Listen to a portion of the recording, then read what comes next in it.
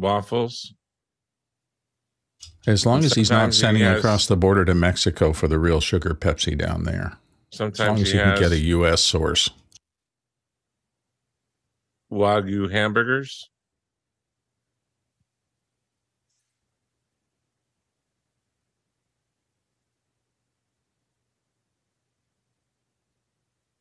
I'm not going to believe that they actually massage those cows. They massage them? I was conflating it with Kobe beef from the original pampered cow at 3 times the price. That's a marketing ploy. You think?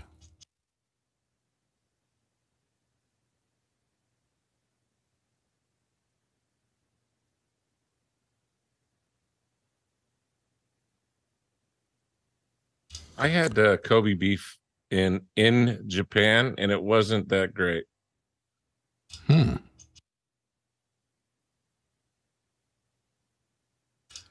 I sometimes go into extra restaurants and wonder if I can get my food with extra flavor-enhancing chemicals. There's a lot of, there are a lot of good ones out there. You know, search out the Chinese food with MSG and all the rest of those things. Instant headache.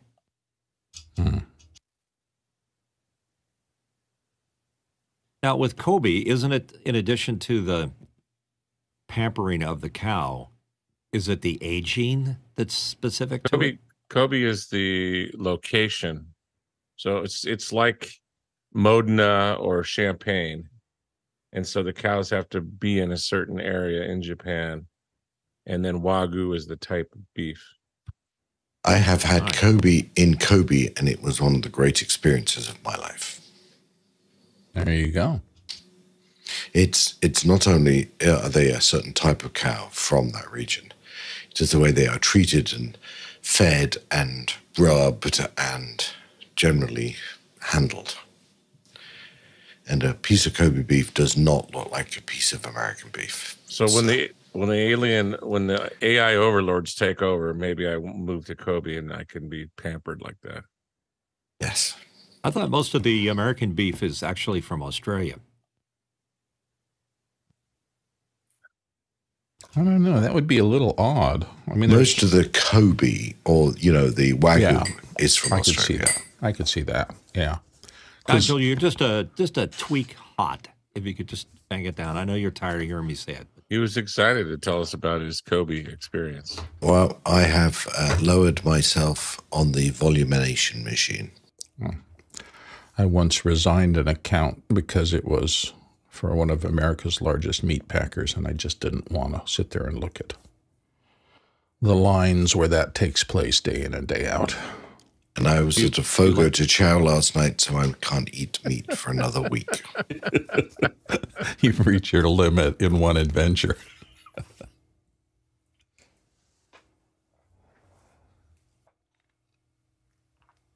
That could be a good second hour. BeatDeck is now called X Pro. X Pro.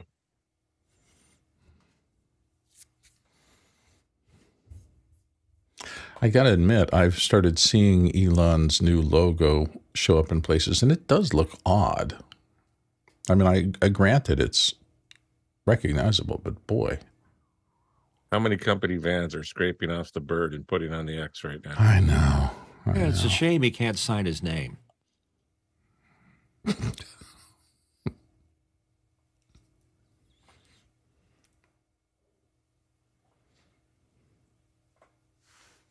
Thank you all for being here.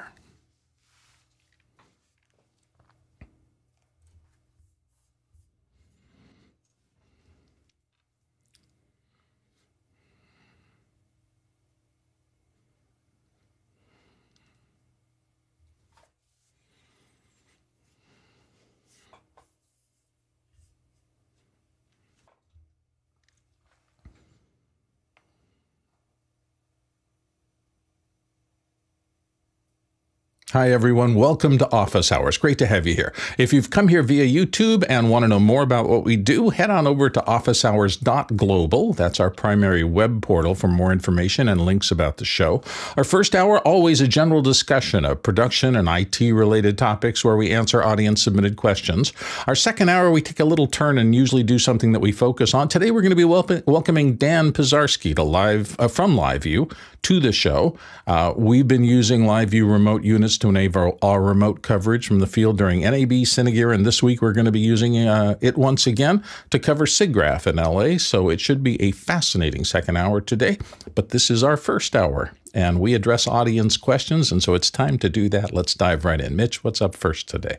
Thank you, Bill. First in, John Foltz from Selinsgrove, Pennsylvania, asking, what are the panelists' favorite ways to control productions? Stream Deck, Universe Control, Central Control, Isadora, Ross Dashboard, or even something else?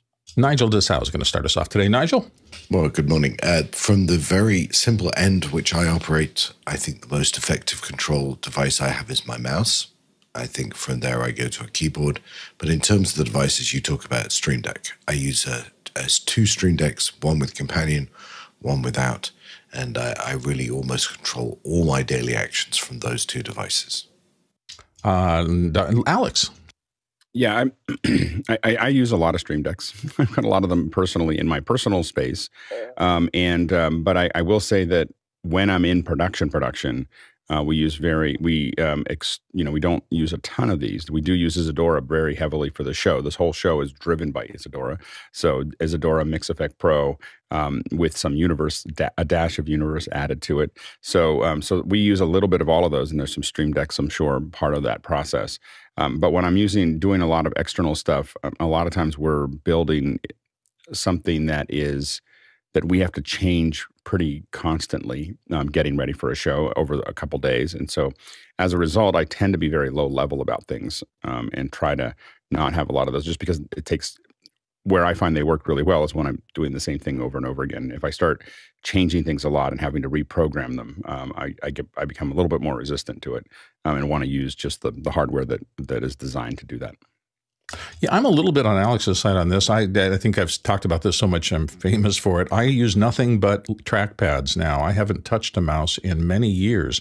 And the reason is specifically I had a set of circumstances where I had to go and edit for other people.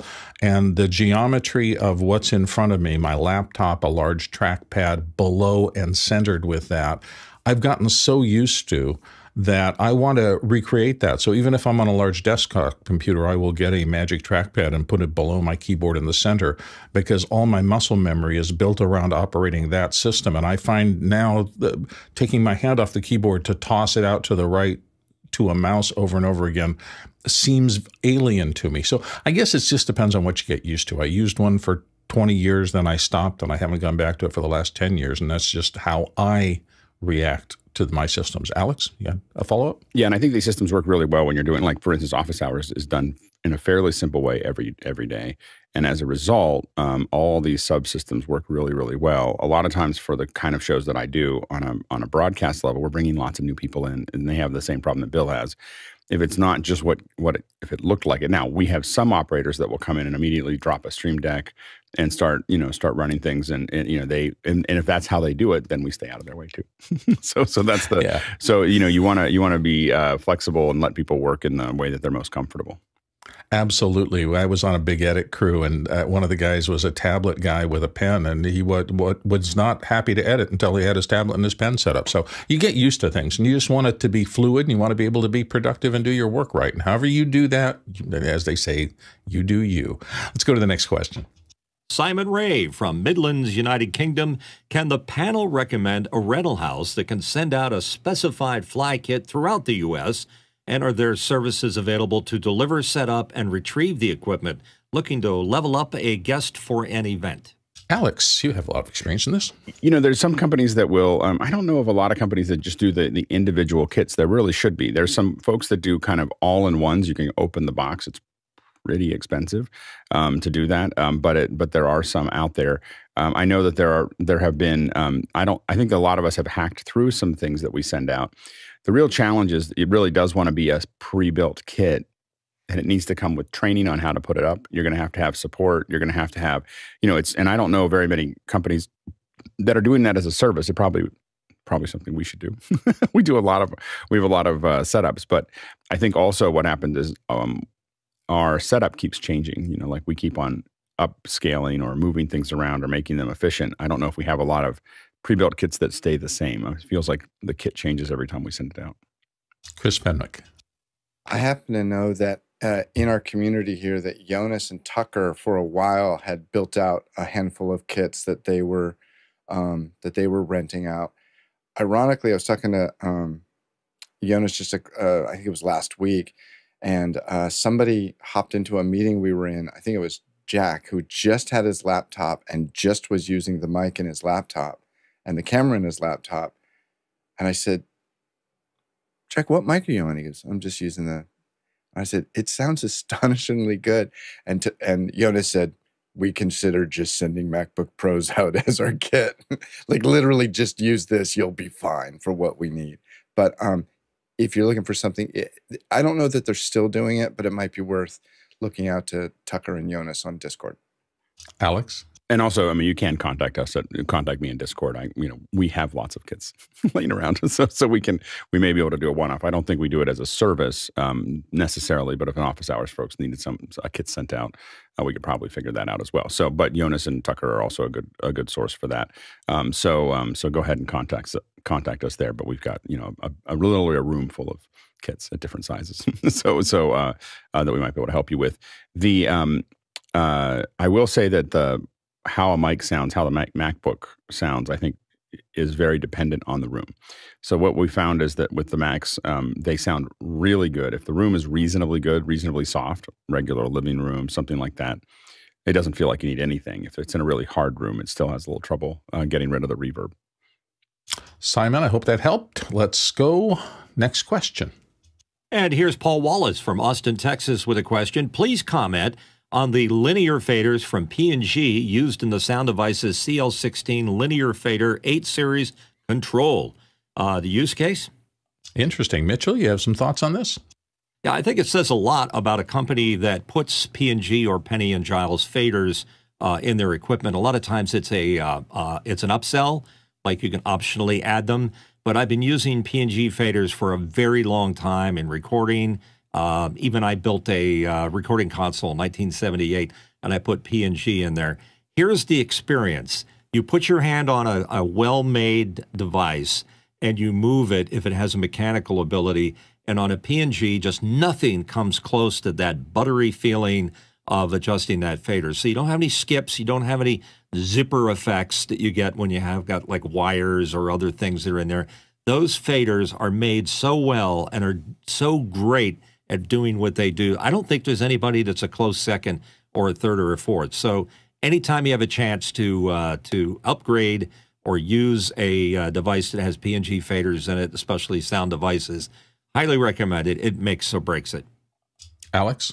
It's definitely on my bucket list of I'd really like to have one of those for my Scorpio, but it's $6,000 for those, and the part of it is because of those faders. Totally worth it though. Like it is. If I did this every day, if I had a sound kit every day and I was doing recording, I would absolutely have one.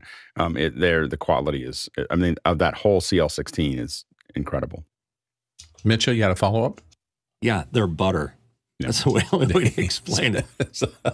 It's butter. All right. Next question. Chris Widener from Lafayette, Indiana, here in U.S. Overkill or just good idea?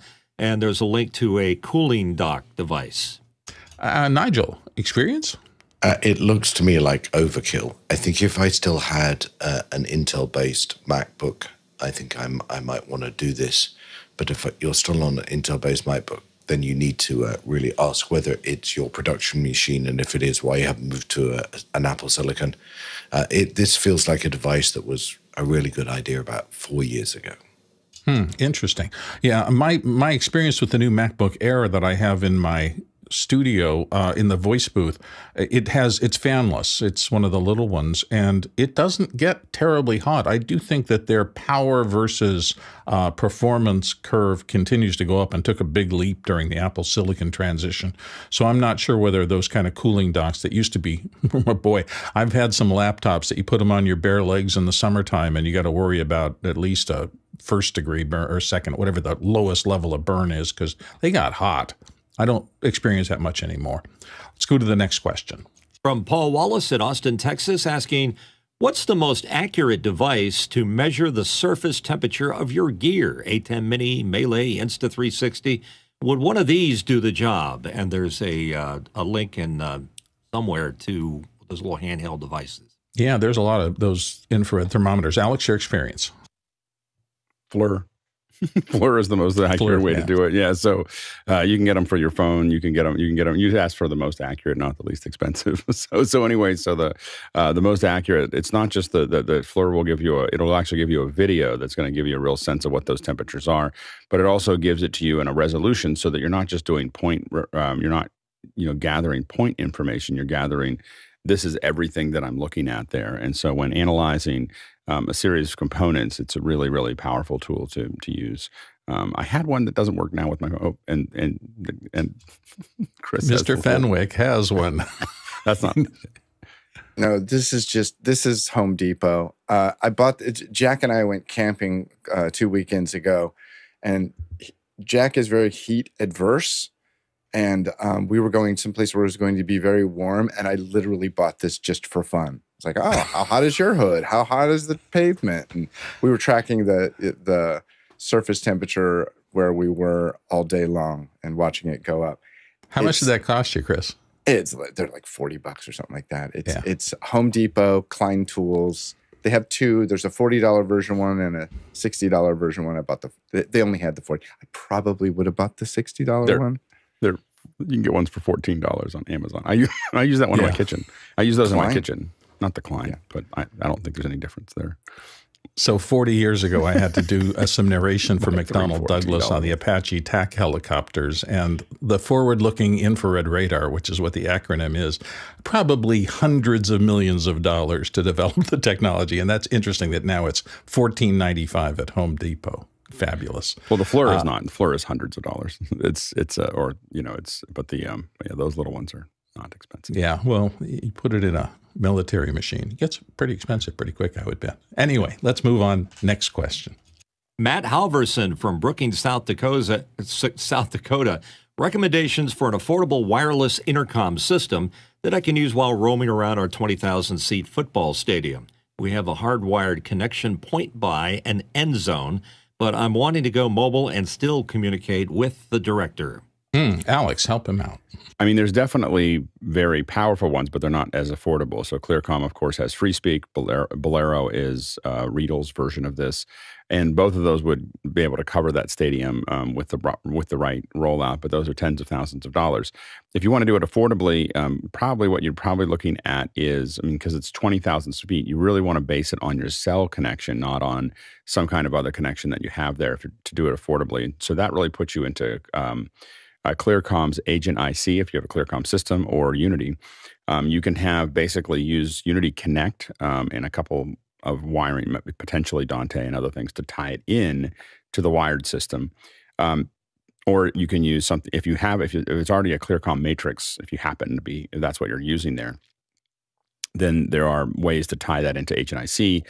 Those are licenses that you buy for the phones. They're pretty easy to administer for the phones, and that's going to give you a cellular connection. I think that cellular is most likely what you're trying to do here, just because that's a lot of space to try to cover any other way. There are, again, as I said before, professional ways to do that are expensive, but a phone will get you around to a lot of places. A little more latency, a little less flexibility.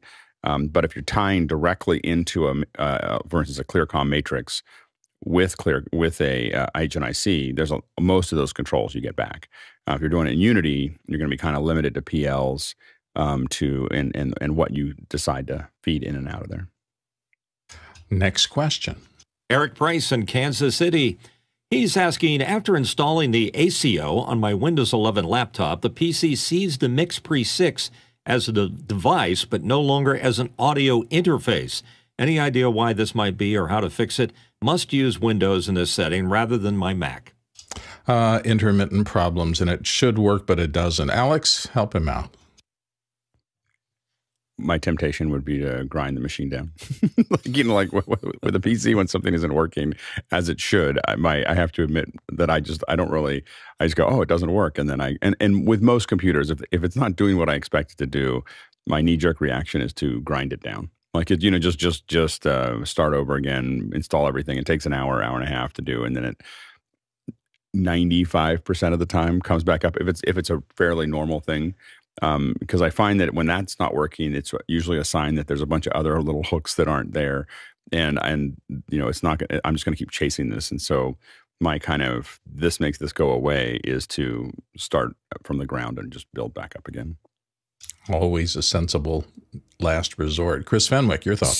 So Alex, to be clear, when you say grind it down, you don't mean put the whole PC in a wood chipper. Like Fargo. Well, I would put the PC in the wood chipper, but Yeah. but I think that he has to still use it. So I would say in this case, I would just say you're just going to reinstall the system from the ground up. So I was curious as to the exact meaning of grind it down. Thank you. Yeah, ground up reboot. Take it down to the nothing and build it piece by piece. Well, all right. Next question. From Laura Thompson in Beaumont, Texas. Bill, is the Magic Trackpad more reliable than the Magic Mouse? Yes. I think anything on the planet as a peripheral is maybe more reliable than the Magic Mouse. Magic Mouse had a very, very checkered history. And in its defense, I think I used one back in those days for maybe a week. It was pretty fiddly. It had that little tiny knobby ball on the top, which was pretty useful for moving a cursor around. But it seemed like it just tried to do too much, and there were a whole bunch of things wrong with it, and nobody really likes the Magic Mouse.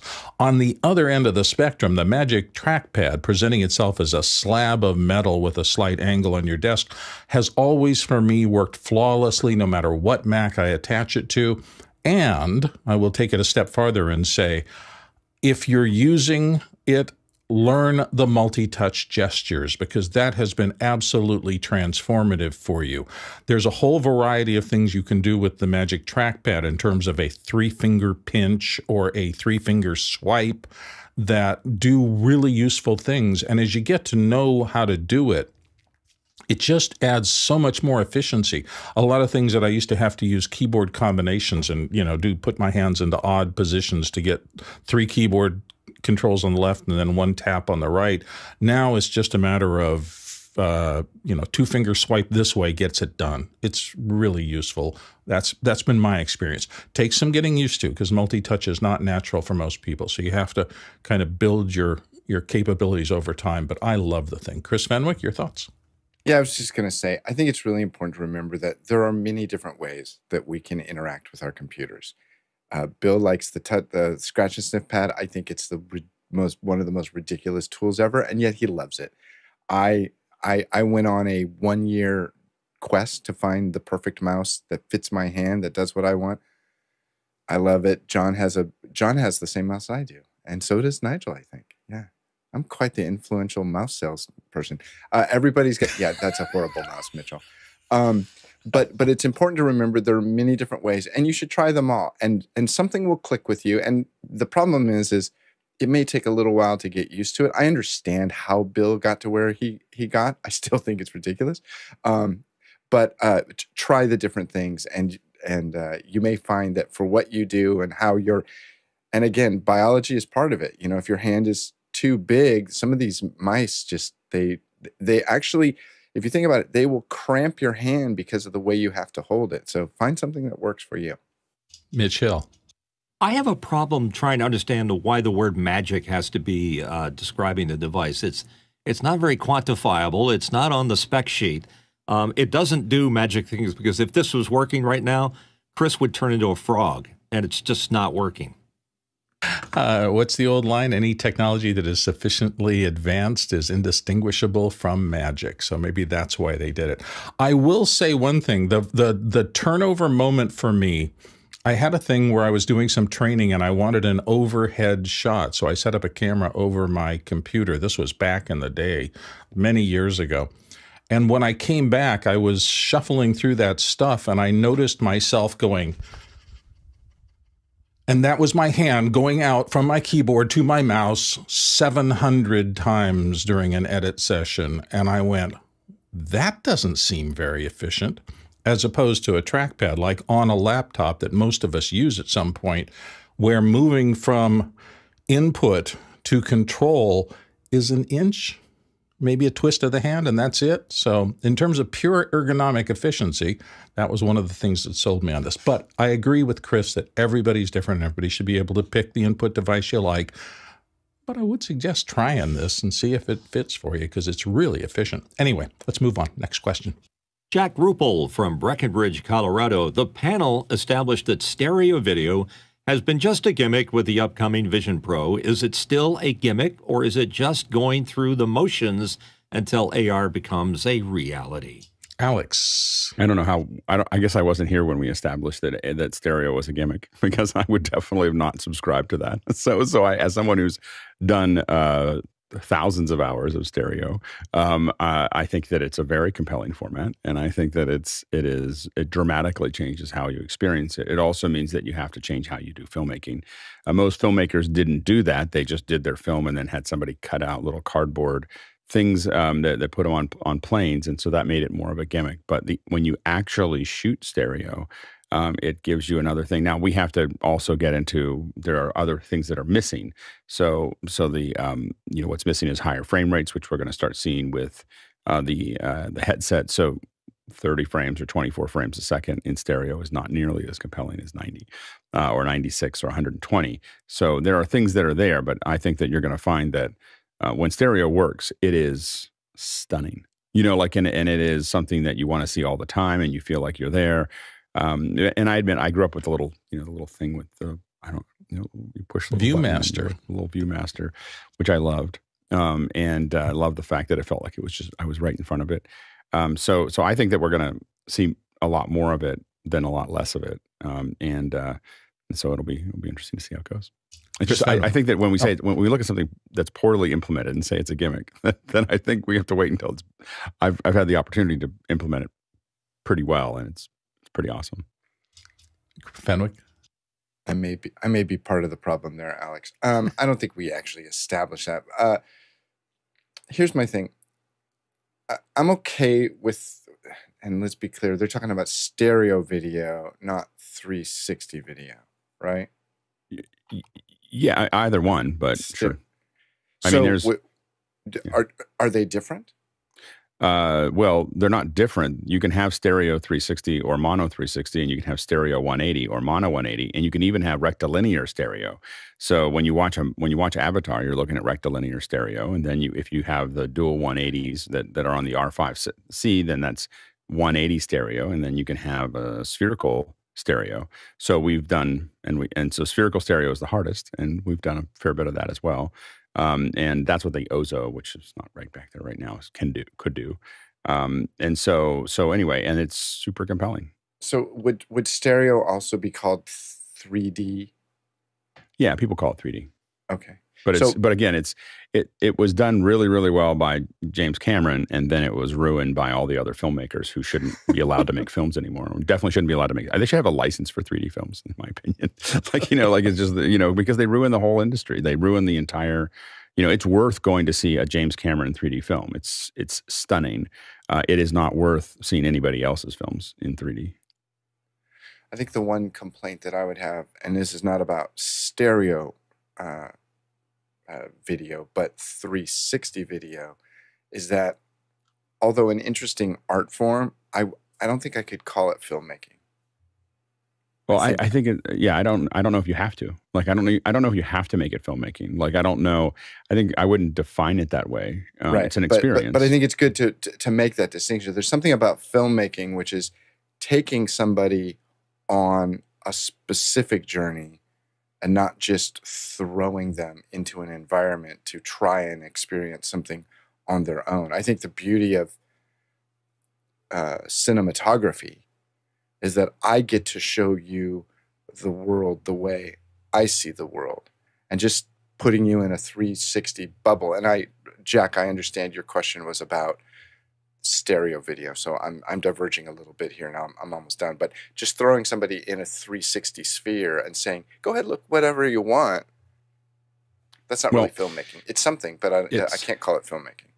It's just a different medium. And I've gotten kind of hooked on, they're using AI to fix old films. So the films that looked jaggedy and fast and all these other things that were shot in the 19th century and the early 20th century, they've now started, if you go up to YouTube and you do 60 frame per second, old film or something like that, you'll see lots and lots and lots of these videos. And what they're doing is they're taking the technology that's similar to what Peter Jackson took for the World War I footage, When We Were Men, and they're applying it to all these things and putting those frames back in and normalizing the speed.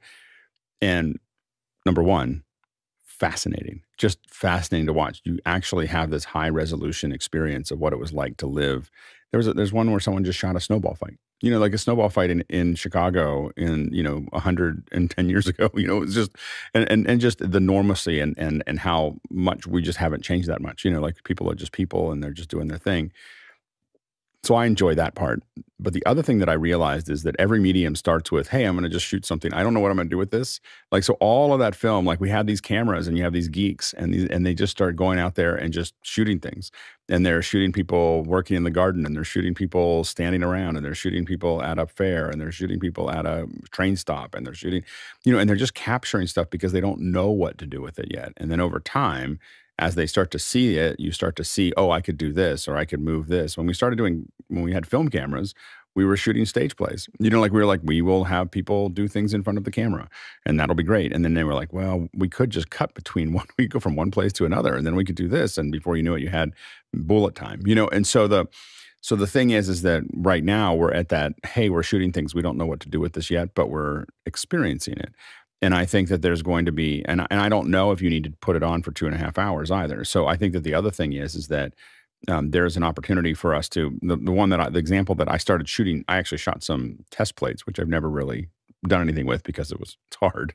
But I went to Gettysburg, and there's Pickett's Charge. And when you stand where the Pickett's Charge happened, you can see the ridge that goes across it. You can see a little round top. You can see all those bits and pieces.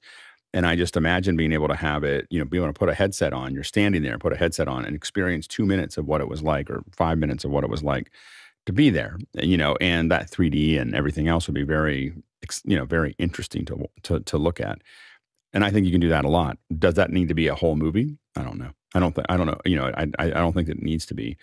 So I think that I think that you're going to see a lot of things like that where we can visualize the world.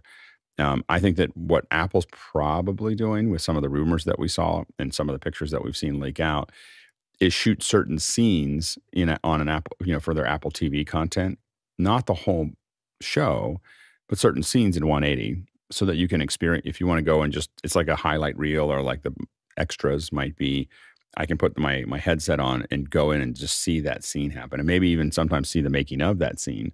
But sometimes you might experience that scene in 180, and what you're going to see is Apple experimenting with it, and it would be so convenient if they had control of content production for some of the content. Oh, wait, they do. And it would be really cool to see, to be able to experience a soccer match from the field, but they would have to get broadcast rights. Oh, they do. So I think we're going to see a lot of experimentation over the next couple of years with these headsets. Nigel, you have a quick comment? Yeah, that reminded me of an experience we had. We were doing a Civil War, and I don't remember which battlefield it was. I'm sorry, it just escaped my mind. I think it's somewhere in Mississippi. And what we were doing was driving from point to point and then using the phone to dial into somebody who told us what happened. The thought of, rather than the phone giving us that, being able to put on the goggles and see it, would change that experience for so many people. There's an integrated experience there that just wants to happen, that hasn't happened when I got my very first GPS receiver. I bought it in, I think, about 1999, and it wasn't on a it wasn't on a phone. It was 1999. It was a big box that was this big with an antenna that you'd flip out, and you had to kind of put it on the dashboard because you put it anywhere else in the car that couldn't see the satellite. and you plug it into a laptop, and the laptop would have, I think, I don't know, some GPS program that would tell you where you were. And as we looked at that, I was like, so immediately what I wanted was, I want to take a tour of Route 66, or I want to take a tour of Civil War battlefields, and I know where you're at. And so what I want to do is be able to have pre-programmed content with, and back then it was more of a, like you have to record all this stuff. But at this point you could probably use a controlled large language model to sit there and talk to you about the next battle you're going. Let's say you're going to Civil War battlefield. You're going to Antietam, from Antietam to the Wilderness, to Fredericksburg, to Gettysburg. And as you're driving, it has sounds and things and interviews and talk. It grabs all this data to kind of give you a feel of what was happening and why this next thing was important. And then you get there and it says, okay, get out. And I imagined it back then as you just look out and it tells you, if you look to your right, you're going to see this. If you look to your left, you're going to see this. And so they had that experience. But now you could have it do all of that and then have it say, get out and put your headset on and you're going to see this, and it activates it based on where you're at. And that kind of touring experience, there's so many historical locations and things that kind of touring experience, I think, would be very compelling for a lot of people to do it, even without the headset. Just being able to have a GPS-driven tour that was accurate. And when you think about all the little trackers that we're using, those ultra wideband trackers can identify with a matched hashed scan. Those things we can tell where your phone is to the millimeter, right, and where it's pointed. And with that, you could theoretically have heads-up displays. So imagine going to, some ancient ruin and have it show you what it used to look like right over top of what's there on your phone or in your headset. But you could just go like this, and you could see people walking around from the history and everything else, and it would change it. I personally think it's $1 billion opportunity, but I don't have time to get to it. Mitch Hill? Yeah, the thing you're talking about, Alex, there is a device that does that, puts it all together, made by a company called Alcorn McBride, and it's a GPS-activated audio playback. And we messed with that with a local museum, so that if you look to your left, and at the right point, because they were trying to have the driver time his driving to the soundtrack instead of it being the other way around. So that worked really well. I'd love to see it go to the next level. It just go to the phone. I hope the driver doesn't wear a headset. Yeah, that's a bit iffy. And Nigel, last option? Yes. Okay, so if you go to national parks and you drive around national parks in the US, you should look for gypsy guides. You have to buy the gypsy guide for each national park. If you do Arches and Bryce, I think it's a combined one. They're about $10, and they do in audio in your car exactly what you described, Alex. And they are really the best way to see a national park. And they'll say, stop here. There are 2 walks. There's a long walk. There's a short walk. Here's what you'll see if you do it. Love gypsy guides. Excellent. Didn't know this was going to be as long a discussion, but I thought it fascinating. I wanted to leave it going. This is what happens with the producers. If we think we've got a lot of room, there's not as many questions as we, for the second hour. We'll just take one question that we're interested in and just run along. I love that. I thought it was a fascinating discussion. I should have right before that said, though, if you have questions, please put them into the show. Use the Makana system. And as always, please vote those questions up or down so we know what you are most interested in as the audience. That is what programs our show every single day. So don't neglect to pay attention to that. Thank you, everyone and all. Let's go to the next question. Next up is Håkan Forss from Stockholm, Sweden, asking, do you know of any software that can control Sony LANC devices such as video cameras? Alex. I just had hold on, let me see if I can find my history. While we were in another, the control, I don't know what the answer is to this, but there is a controlyourcamera.blogspot.com.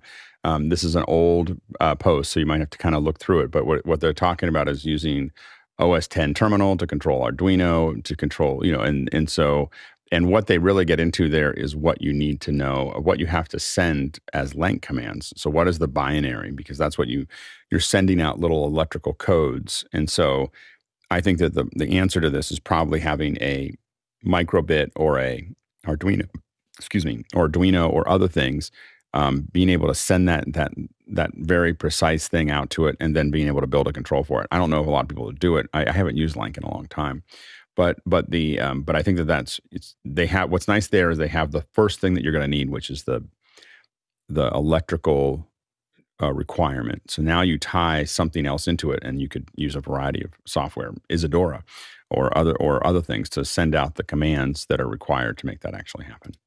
The very first thing I ever edited on was a Sony device called an EVO 9700. It was a little 8mm videotape editor. And I remember that there was a technical manual available for it that had quite an extensive system on latency and how it worked. I used to call it that. I don't know why. So you may be able to find some of the old manuals for the either prosumer or just under professional level gear. And Sony was pretty good about having those technical manuals, and they specified a lot of this stuff. So that might be another source of some of the controls for you. Let's go to the next question. Paul Wallace from Austin, Texas is asking, Melee, it's a PC that runs hot, but Fun Cooler 3 Pro could drop that temp to 86 degrees and has a cool RGB lighting and a phone app. Would it fit and cool like the Melee? Ooh, it has lighting in it? Cool. Mitchell? Yes, I've looked it over, and from what I can tell looking at it, sorry, Paul, it was just an unusual-looking device. It looks like it might make the Melee look cool, but not actually cool it. There is a difference there. It's interesting. Some of the gaming group is very into the aesthetics of blue lights and things like that. I find that really fascinating. Hopefully, if you go in this direction, Paul, it turns out to be useful, but it appears you get no guarantees here. Let's go to the next question. From Douglas Carmichael, YOLO Live has introduced network bonding for their YOLO Box Pro devices. You think network management functions are best left to dedicated network devices, not audio-video devices? What are your thoughts? Alex, what say you? I actually think it's easier with the audio-video devices. So when they build them for what they need. The bonded network devices, oftentimes don't perform as well as the video devices that have the built-in, because they're tuning it for what they need. And the bonded video, the generalized systems tend not to be tuned as well. Next question.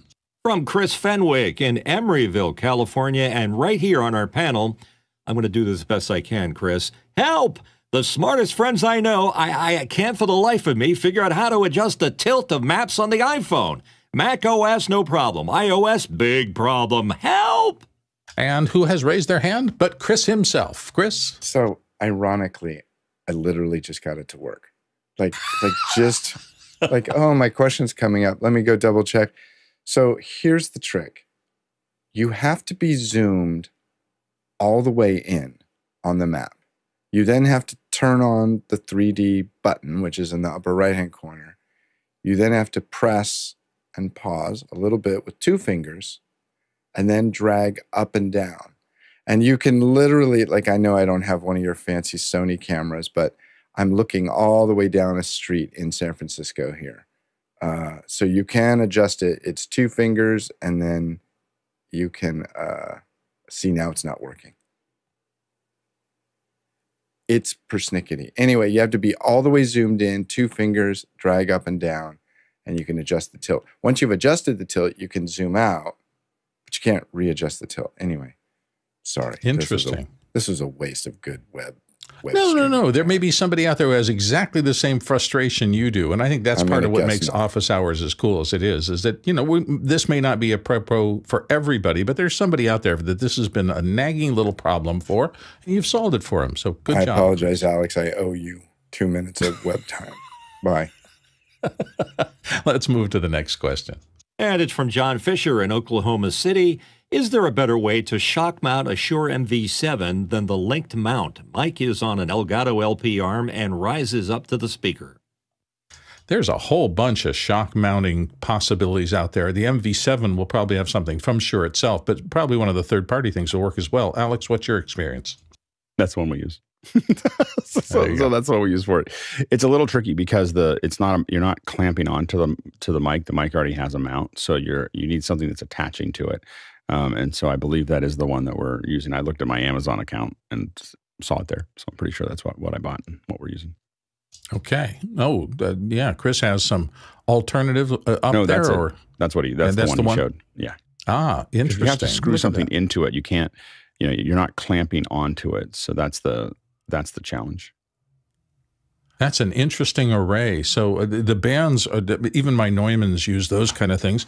In fact, I have it over here because I was using it yesterday. Neumann, and it's upside down at the moment, has a whole series of little bouncy bands. And so in the right conditions, if you have everything adjusted correctly, that really does a fabulous job of isolating a microphone from mechanical noise. Let's move to the next question. From Alton Christensen in New York, New York, looking for an app to record a ProRes feed from an Insta360 link all on board an M1 Mac Mini.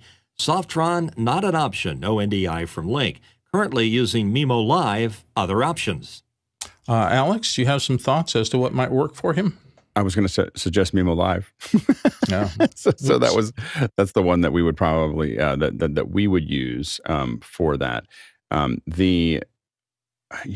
It's the ProRes part that is a little bit more complicated as far as how you would record that, because there's just not a lot of things. Because otherwise, you could use QuickTime. I think QuickTime will record. I think you may want to look at QuickTime's uncompressed. I think that there is a version of QuickTime that it will let you do highest quality or whatever, and it will do some version of ProRes.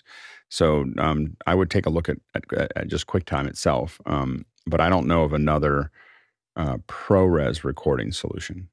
Well, Apple did have QuickTime Pro. I have it installed on everything, but I never use that function of it, so I can't speak authoritatively. There's a record. I mean, there's Make Movie, and when you open it up, if you have something coming in, if it can see the camera, the question is, but if it sees the camera, you can record with QuickTime. But the question is, I don't remember what the quality. I know that there's one that's H.264, but I believe that there's a way to set that to highest quality, and you end up with a version of ProRes. I can't remember what version of ProRes you get though. Hopefully that gave you some pathways to go down, Alton. Let's move to the next question. From Paul Wallace in Austin, Texas, asking, YouTube is testing AI-generated summaries in stream. Is YouTube doing enough with AI? John Preto, help us. Yes, YouTube has been training one of their future upcoming LLMs with every video on YouTube, which will be spectacular. Whoa, that's a pretty large task. Of course, that's the point of large computing data sets. That sounds like it's going to be interesting. Next question. From Jack Ruppel in Breckenridge, Colorado, how might hybrid events methods be used in a TED Talk? Alex. Well, I think that for a TED Talk itself, I think it'd be hard to do. I mean, the first hybrid is just to let people watch it, and they're already doing that to some degree. But figuring out how you might bring some people in from somewhere else. Now, TED really focuses very much on getting the speakers into the room, so that can be a little harder. But I think that there could be a way of taking people places, from TED. I don't think they've done very much of that. There's other things that are like TED that are probably not as public as TED. They're pretty quiet, and they definitely do that. I've done that for them. So bringing people in from all over the world, sometimes near orbit, sometimes underwater. So one of the things that you can do in hybrid is to take people on a little bit of a exploration. So you could while you're talking to someone, they can take you to Africa or to Cambodia or to underwater or to something else. I haven't really seen TED do very much of that. So I think that could be a really interesting way to do it. Of course, being able to ask questions. TED is not very question heavy. They give you 18 minutes, and then they typically have 5 to 10 minutes of Q&A to build out. Essentially, usually build out 30-minute blocks. So that was my experience when I was there. So I think that's so I don't know how well it would work. I think TED's great. It's really built to have all that conversation happen between the sessions, because they have huge gaps between the sessions that they have there, so that people can mix. But I would love to have a version of TED that was more conversational, like our show, so what they're talking about, but with our format. And don't forget, our second hour today, Ted Pisarski is going to be here for LiveU. So if you have questions for that second hour guest, put them in. And also if you have questions for the first hour, we might still be able to get a couple more in. So that's the future. The present is next question. Douglas Carmichael asking, would there be any benefit to using a stereo line isolator like this Walrus Audio Canvas on an unbalanced synth in the studio instead of a DI box? Mitch Hill. Well, first of all, you didn't say if you had a problem. So I guess if you're talking about cost benefits, it probably doesn't benefit you at all to use anything unless you get a hum or some kind of other nastiness going on there. A DI box or that device that you've indicated, the Walrus Audio, basically just isolates the synth from whatever it's going to, like a mixer or whatever device you have. So there are a number of ways to do that with a DI box. It's active, has active circuitry to accomplish that. Radial makes a lot of them. And I prefer the passive devices that use a high-quality transformer. Again, if you don't have a problem, don't fix it. Chris Fenwick. Hey, I'm sorry, I'm going to go off the rails here. The question that we just had about recording, it was from Alton Christensen in New York. Alton, if you open up QuickTime, the QuickTime player, bit of a misnomer, you go to record movie or add a new movie recording. There is a checkbox. There is a little user interface pops up, and next to the record button is a little tiny down arrow. If you click on that, you can choose which camera source you want to record from. You can choose which audio source you can record from, and if you scroll all the way down, there are two settings. One is high, and the next one is maximum. And if you set it to maximum, it will record ProRes 4222 or 422. There you go. Problem solved. Chris, you're still coming in pretty low, -30 or so, just so you know. Because I'm not angry enough. Oh, there you go. Let's make Chris angry for the last 15 minutes of the show. Next question. From Paul Wallace in Austin, Texas. Paul asks, China versus USA, who wins? China has proposed a 40-minute internet time limit for children, and access from a mobile device would be prohibited between 10 p.m. and 6 a.m. Okay, I'm a little confused here, but that's okay. Let's go to who raised their hands on this one. It looks like Nigel, did you want to address this?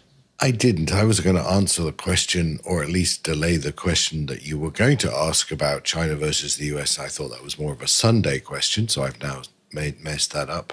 I have no children, and I feel it is inappropriate for me to advise others who have about what internet time they should leave them. You're maybe the third person on the internet who feels that way. Everybody else thinks it's their goddamn right to weigh in on everything. So I'm a little confused here, but we're just going to go to the magic words. Next question. Douglas Carmichael, can you use the Dolby Atmos tools to bring Atmos delivery to a DAW that doesn't natively support it? I'm not sure if that's possible. I mean, you know, that's the two stages of a workflow, and I don't know how much. It's going to depend in part on the DAW, whether the digital audio workstation can link and or have some sort of connection. From what Alex said the other day when he was talking about that, and he's preparing for our guest to come in a little bit, the only thing that really does all the Dolby Atmos tools is the Dolby Atmos application. So if I understood that correctly from a few days ago when he was discussing this, it may be a hard no, Douglas, but don't guarantee that I'm right about that.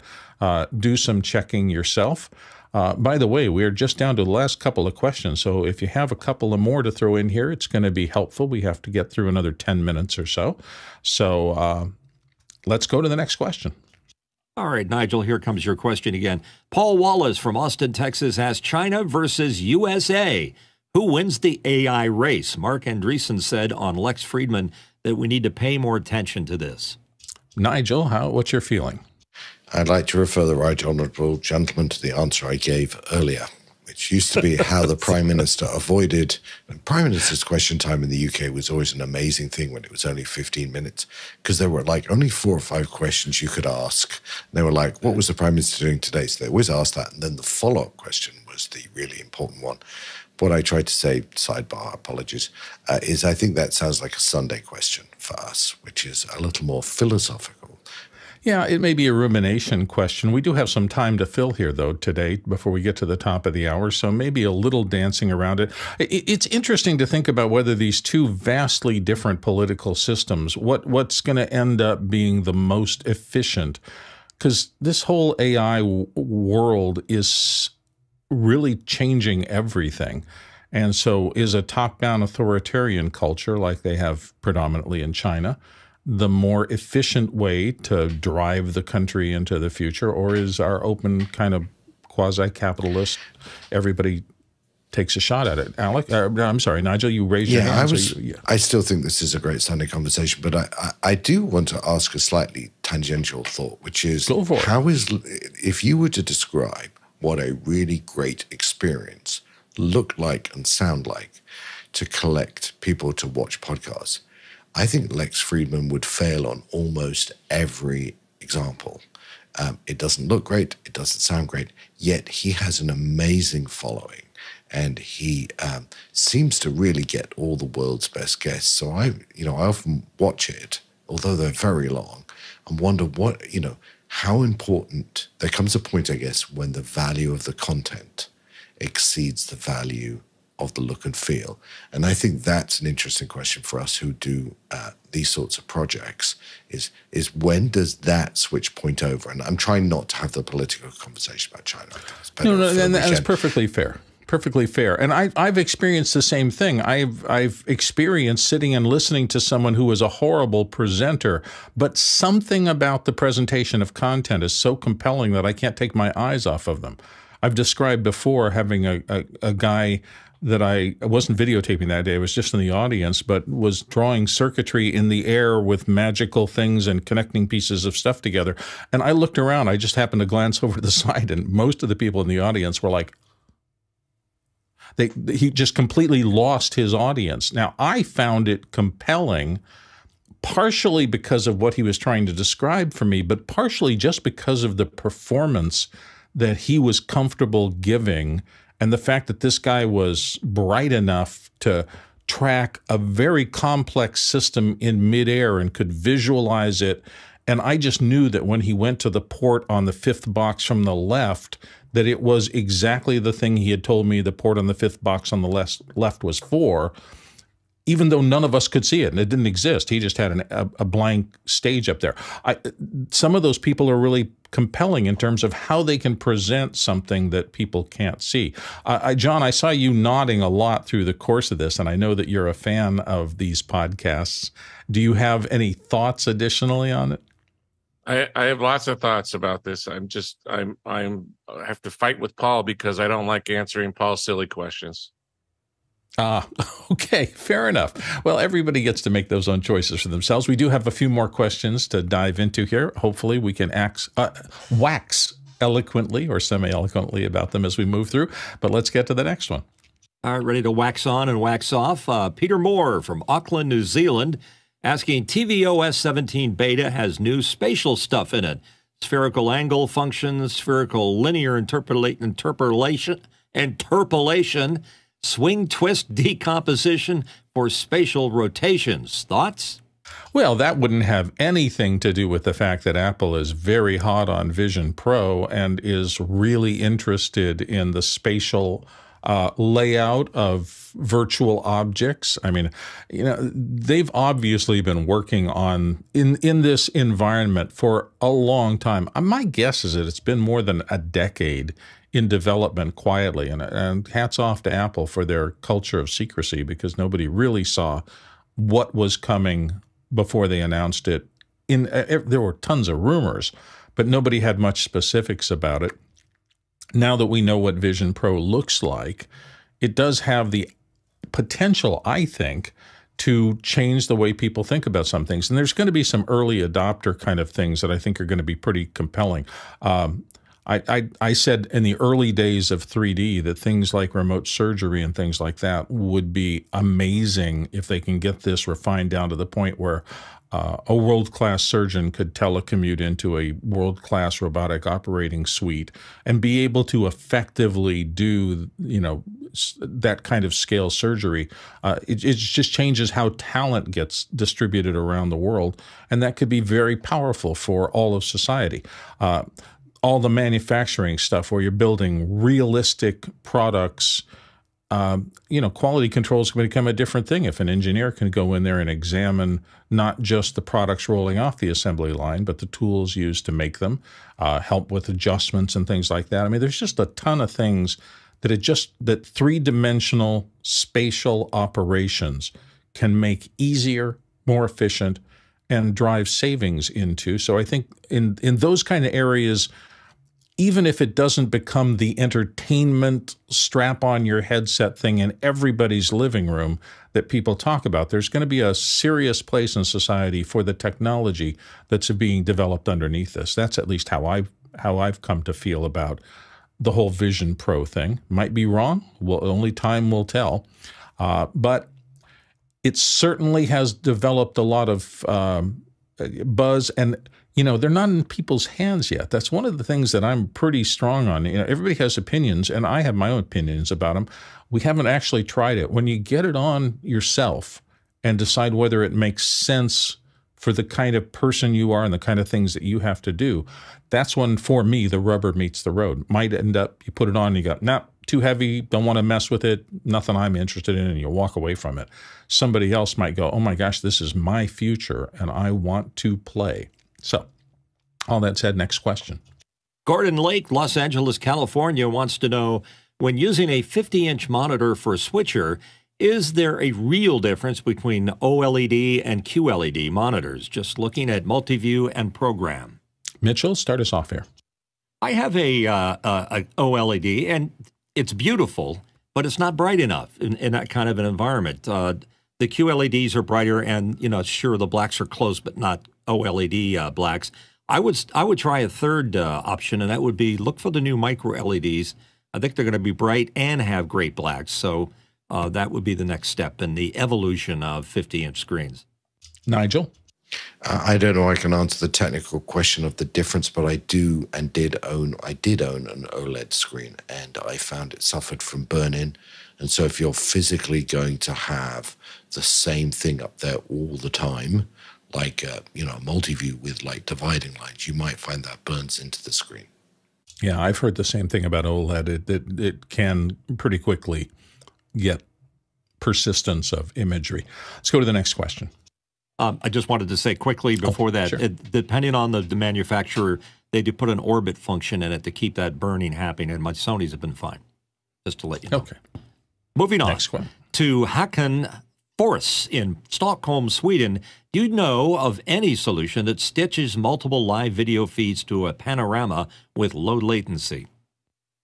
I do not know of stitching software. Alex is pretty good at this, and Alex has spent some serious time working on panoramas and stitching things together. So this may be one of those things that we'll just send it back and come back another day, and we'll be able to take a better swing at it. Let's go to the next question. I think our last one before we make our transition.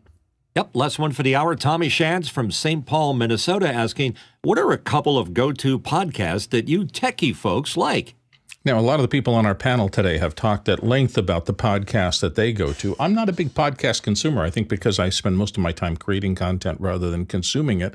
But I have heard people here on the show talk about their faves, and I'm surprised that nobody's raised their hand for them. Does anybody in the panel have any podcast that they're specific about wanting to go, particularly tech podcasts that help you understand the world of technology around us?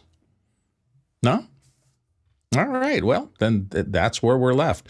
We are very close to the top of the hour, and it's time for me to let you know a couple of things before we make the transition here at the top of the hour.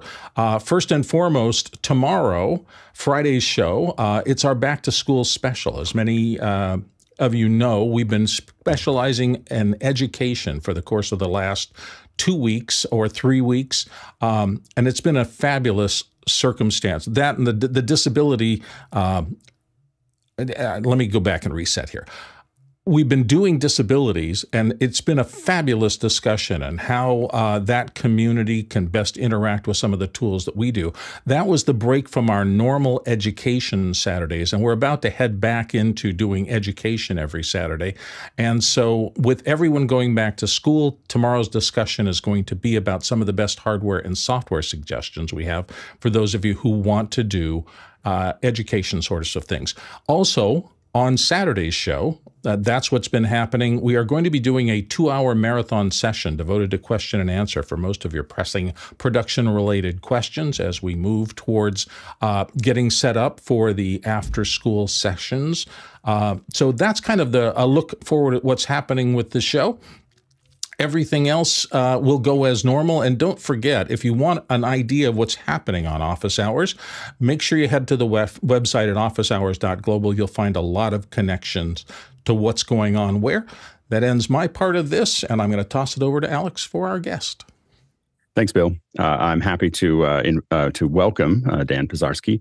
Dan is the CTO of LiveU, and before that was the VP of Engineering for LiveU. And we're very excited to have him on. I've been using LiveU products for over a decade on hundreds of shows, and we've been using the 800 to experiment with HDR 5.1 streaming from a cellular device. So, which has been really a great experience for us so far. And so we're really excited to have Dan on to tell us a little bit more about it. Dan, welcome to the show. Thank you very much. Really excited to be here. Can you tell us a little bit about the LiveU origin story? Like, how did we get here? Yeah, absolutely.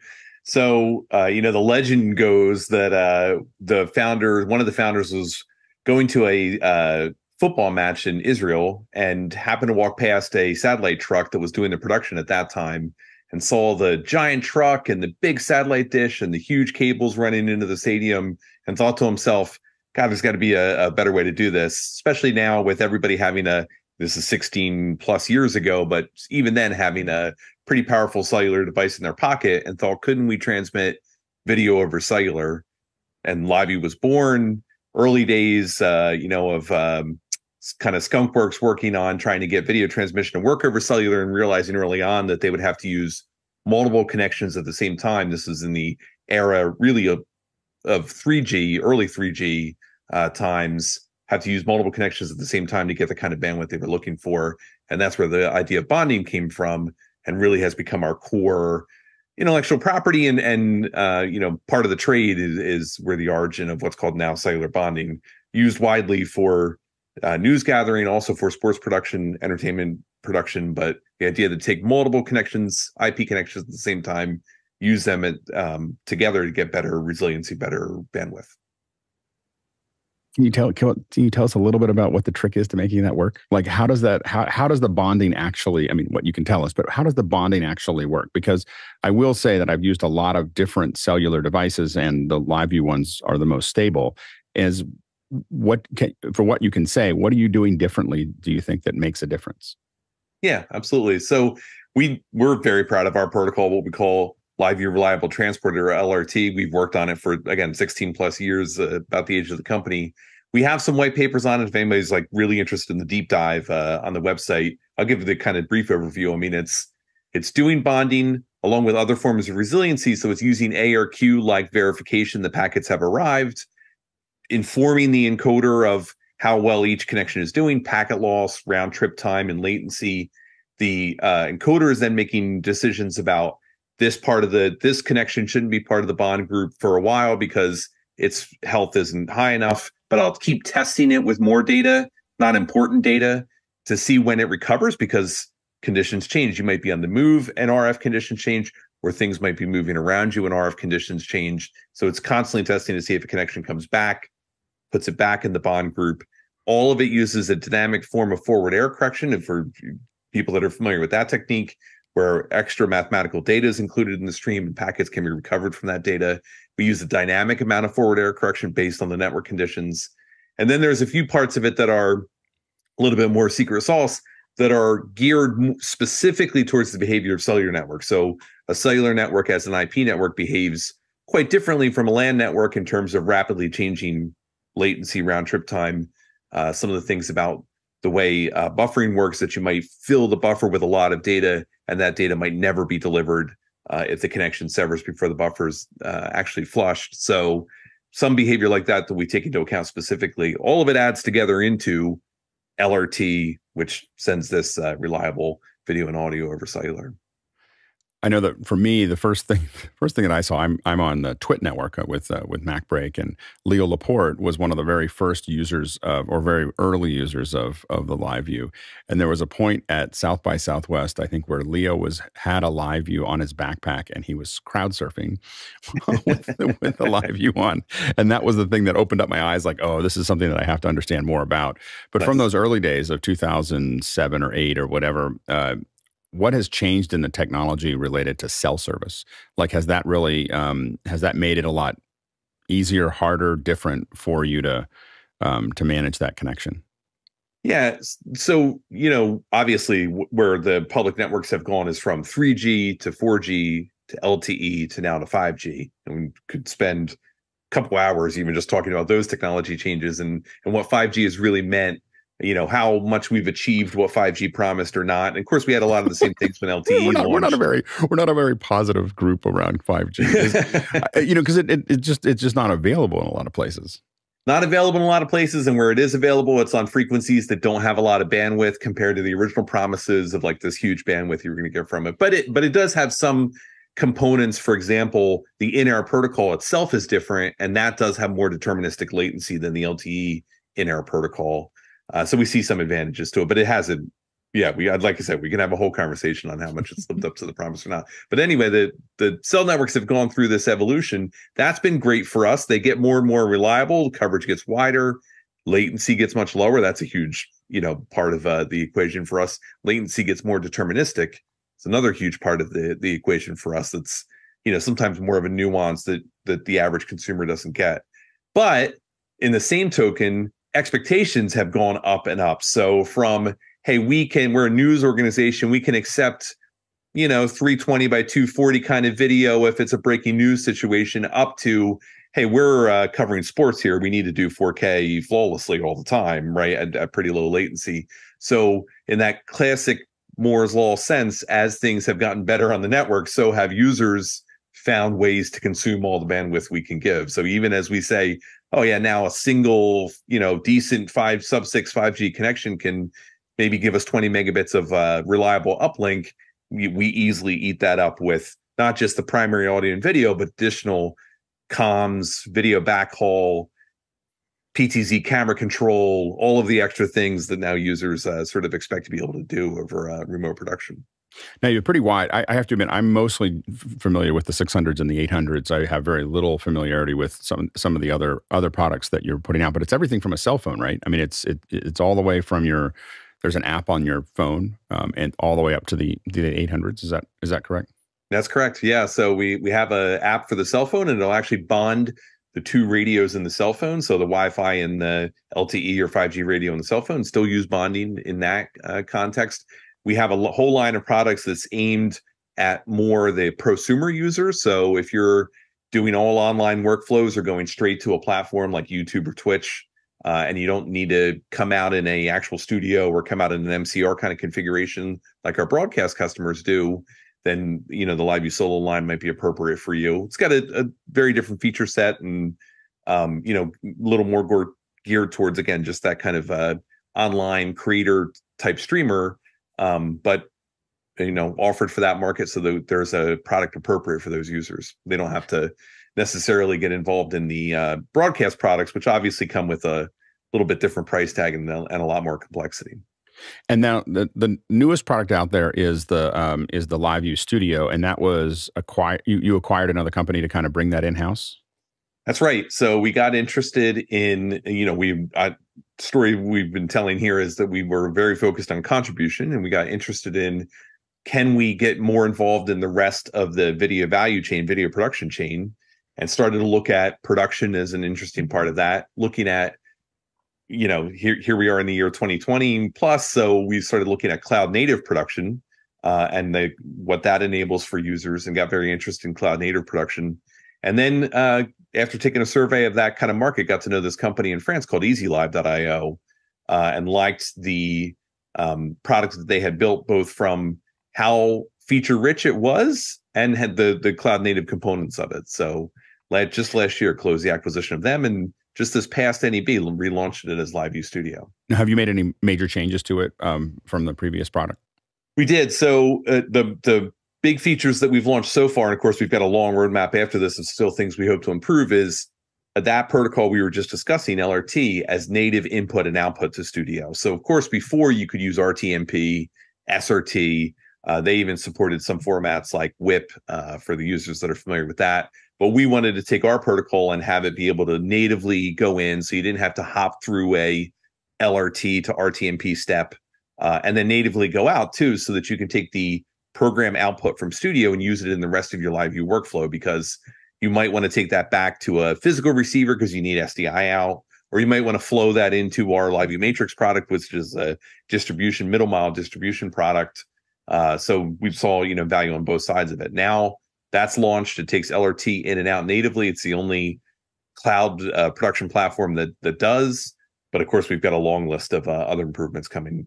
Now, can it still take the other formats in as well? So it does LRT, but so you can still send SRT. And so you could theoretically mix and match here. You could have a couple LiveUs that are going into it, but you could also have something coming from AWS or something coming from another encoder, something coming from an Epiphan. All of those things could be flowing into this in the cloud. Does that about right? Absolutely. And I would say even, speaking frankly, the majority of our users right now are probably still using mostly those other encoders. That LRT capability is fairly new. And so when we think of the customers that, we inherited when we acquired the company, they're probably still largely using a long list of other encoders to get to the platform. And then the output to, so if I want to push it back out, I can send it out to like an LU 4000. So if I want to push the output from the Studio, my SDI delivery can be one of the boxes that you would normally have a LiveU connect to. Yeah, that's absolutely right. Easy Live and now LiveU Studio always had a long list of great output options. It was one of the things we really liked when we were, getting to know the platform. You can go out to any of the online platforms and any of the protocols we just discussed. You can even output at different resolutions. So output 9:16 to something like TikTok, but in the same production output 16:9 to somewhere else. So that all still remains. But what we added was, you can come out to an LU 4000 or LU 2000. Get that out as SDI if you want, and use that in your SDI workflow. Now, one of the things we've been playing with the 800 is multi-channel. So we've been doing typically 6 channels or eight channels out. Is that something we can do with this Studio right now? Full transparency, no. It's each input is stereo right now, but like I was kind of mentioning, we had this idea in our head of here's all the features we'll want to add to it at post acquisition, and that's what we're working on right now. So multi-channel audio definitely falls on that list. And is high dynamic range something that's also on that list to support? High dynamic range also on the list, and again, full transparency, doesn't support full 4K mixing yet. So 4K, high dynamic range, multi-channel audio, definitely on the list. And I think you have it here to show us, right? You have a yeah, absolutely, sure. Let's take a look. So this is the LiveU Studio interface. I happen to just be in test mode right now, and this is just a web browser, right? There's no a web app. browser, Yep. So it's a true online. Yeah, good point for anybody that when I say cloud native, that's not real familiar with that. This is entirely processed in the cloud. The user interface is HTML5. You can use it from anywhere in the world. You can have multiple operators from anywhere in the world. So if you want one person running vision mixing and one person running graphics, that you can definitely do that. You can close the browser and everything stays running. The engine's still working. It's not actually executing in your browser client. You're just seeing the interface. It's actually executing in the cloud. And then, log back in and see it again. What's the latency of the video that we're looking at here from the cloud? So, how long does it take to, if I'm cutting things, how far behind am I? So this is WebRTC video that's delivered directly from the Vision Mix engine to your browser. It's extremely low latency. So you're looking at sub 100 milliseconds to see the change there. Right. Yeah, and these happen to just be fallback animations, actually. So one of the things that the system allows is if your video input would accidentally go away, battery on the camera goes dead or something like that, you can fall back to either a slate or kind of fallback video like as I'm using here, and then give you time to correct the error. What I wanted to, just emphasize here is now here on my input, which is down here on this line, I get this new box for LRT, and that's where I can control a LiveU unit directly from here, start my LU 800 to be streaming to that, and when that gets fired up through the channel, we'll see that signal here. So now that's a true, video input to an LU 800 somewhere else in the world, streaming LRT directly into the Vision Mix platform. And then what we're looking at below are the layers. So these are graphics layers? Yeah. So you can have a video input layer. You can definitely have a graphics layer here. This happens to be plugged into Singular.live right now, using one of their. So that graphics layer is HTML5? HTML5. And the Studio interface itself has graphics capability. So if you need to do lower thirds or a logo, bug, those are definitely capable. If you need more, again, full transparency, they're relatively basic graphics, get a basic job done. If you need more sophisticated graphics than any of the HTML5 platforms that I'm sure your viewers are very familiar with out there, Singular and Tagboard and Display, right. You can just plug in those HTML5 graphics here and also use a third-party graphics engine to do more sophisticated, data-driven, sports-oriented kind of graphics. We use one called SPX here.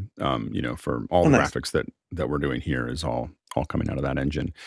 So that would just be a matter. And how do you load? You open up a browser page inside of the app. Yes. So like in the case of Singular, I could open up a separate browser tab and have their control panel to run through that, trigger graphics, change lower thirds, things like that. That's great. So basically that just gives you the link to all the graphics that you may want to put over top of it. And there's basically how many different inputs can you support? So the current state of the art on this right now is 8 inputs, and then this actually right in IBC next month we'll be announcing 12 inputs, an expansion to 12 inputs. And when you say 12, say I have an 800 and I put 4 1080p's into that 800, so that'll be 4 of those input. They just show up as individual inputs. That's right. Yep. Correct. That's great. I think we're going to go ahead and the questions are starting to stack up a little bit. So let's go ahead and jump into the first question. Sure. All right, first question coming to us from Douglas Carmichael.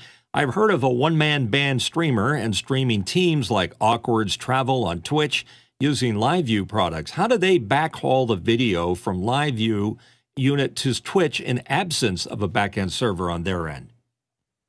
I really appreciate the mention of Awkward's Travels. They've been long good friends of ours, and they stream from a sailboat in the Mediterranean for their Twitch show.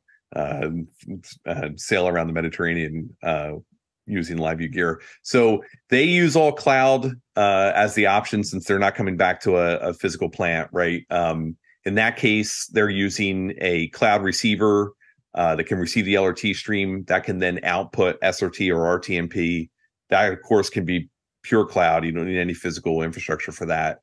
Just a quick side note, for a lot of those Twitch-like streamers, they still want to pass through the OBS software. I'm sure everybody here is very familiar with, because it's a key way to inject very Twitch-like graphics elements into it.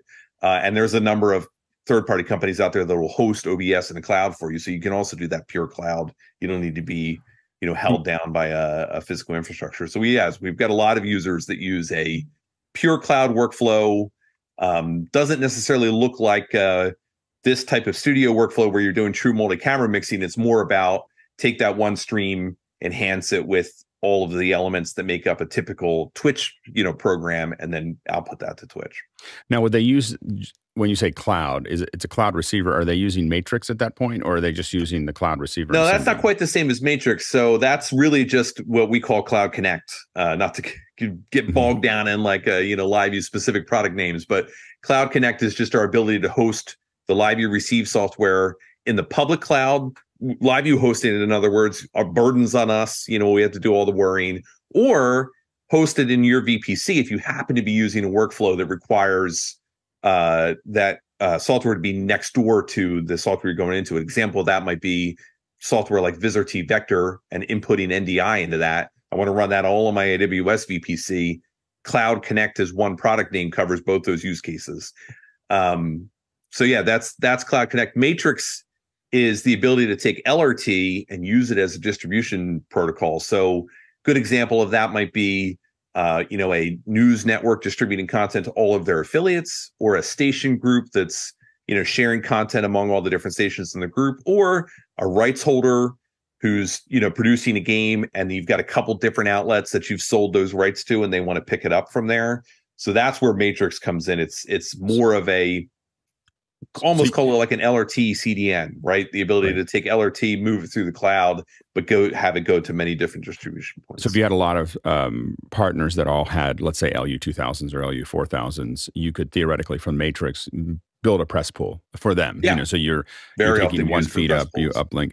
Now, and the other thing that's important is that the LiveUs can take not only the cellular coverage, but of course bond in. What we've done a lot in the past is bonded in with Ethernet, Wi-Fi, other things like that, where it's just sometimes we've just used Ethernet, where it's just a convenient thing to do. Like, it's convenient to give it an Ethernet connection, and I don't have to think about how I'm going to transport it out on the other end. Like, I could do something else, but I can just plug it in. When they do the Mediterranean, when they're out in the Mediterranean and cell service might be iffy, are they now using satellite into the LiveU? Because that's what we've done also, KA. Yeah, thing. I'm not sure if they've made the switch to some satellite. They did we helped them with a kind of special setup on the sailboat where we're able to mount cellular antennas high up on the mast and then get a little more distance over the water back to towers on land. And apparently, I didn't know this. They informed me of this. The Mediterranean is a little unique in that there's so many pleasure boaters. There's fairly good cell coverage. Some of the cell companies point the towers out to, boats in the coverage. But we have a lot of users using satellite today, especially Starlink. Starlink's become super popular for it. I can think of, for example, one similar streamer that does a Twitch show, and he does kind of more outdoor adventures in Australia. So he's often in very, very remote parts of Australia, and he's using Starlink to backhaul that. Yeah. We used in the past, our kit that we used the LiveU for a lot was the LiveU with a KA, so that we would have the KA coming in as over Ethernet, and that would be kind of filling in anywhere that we might not get cellular. And then oftentimes we had a sat truck as well. so we kept them all going for larger events. But yeah, so I was interested when you were talking about the Mediterranean, whether they were using some kind of uplink, because I know that we're finding that Starlink is not, it's one of those things like you still want cellular because Starlink still drops, for us. Or bonding to Starlinks is the other popular flow we're seeing now. So to overcome the Starlink dips, if you bond two Starlinks together, often the timing of those dips cancel each other out. And so you can get I won't say perfect, but a more even feed out of two Starlink dishes bonded together. Interesting. Next question. From Paul Wallace in Austin, Texas. What would be the most bare bones LiveU rig for an event?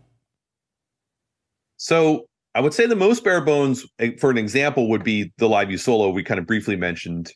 That is kind of all self-contained. You can buy a Solo. If you need cellular connectivity, we sell connectivity kits, meaning a couple of verified modems and data plans for it.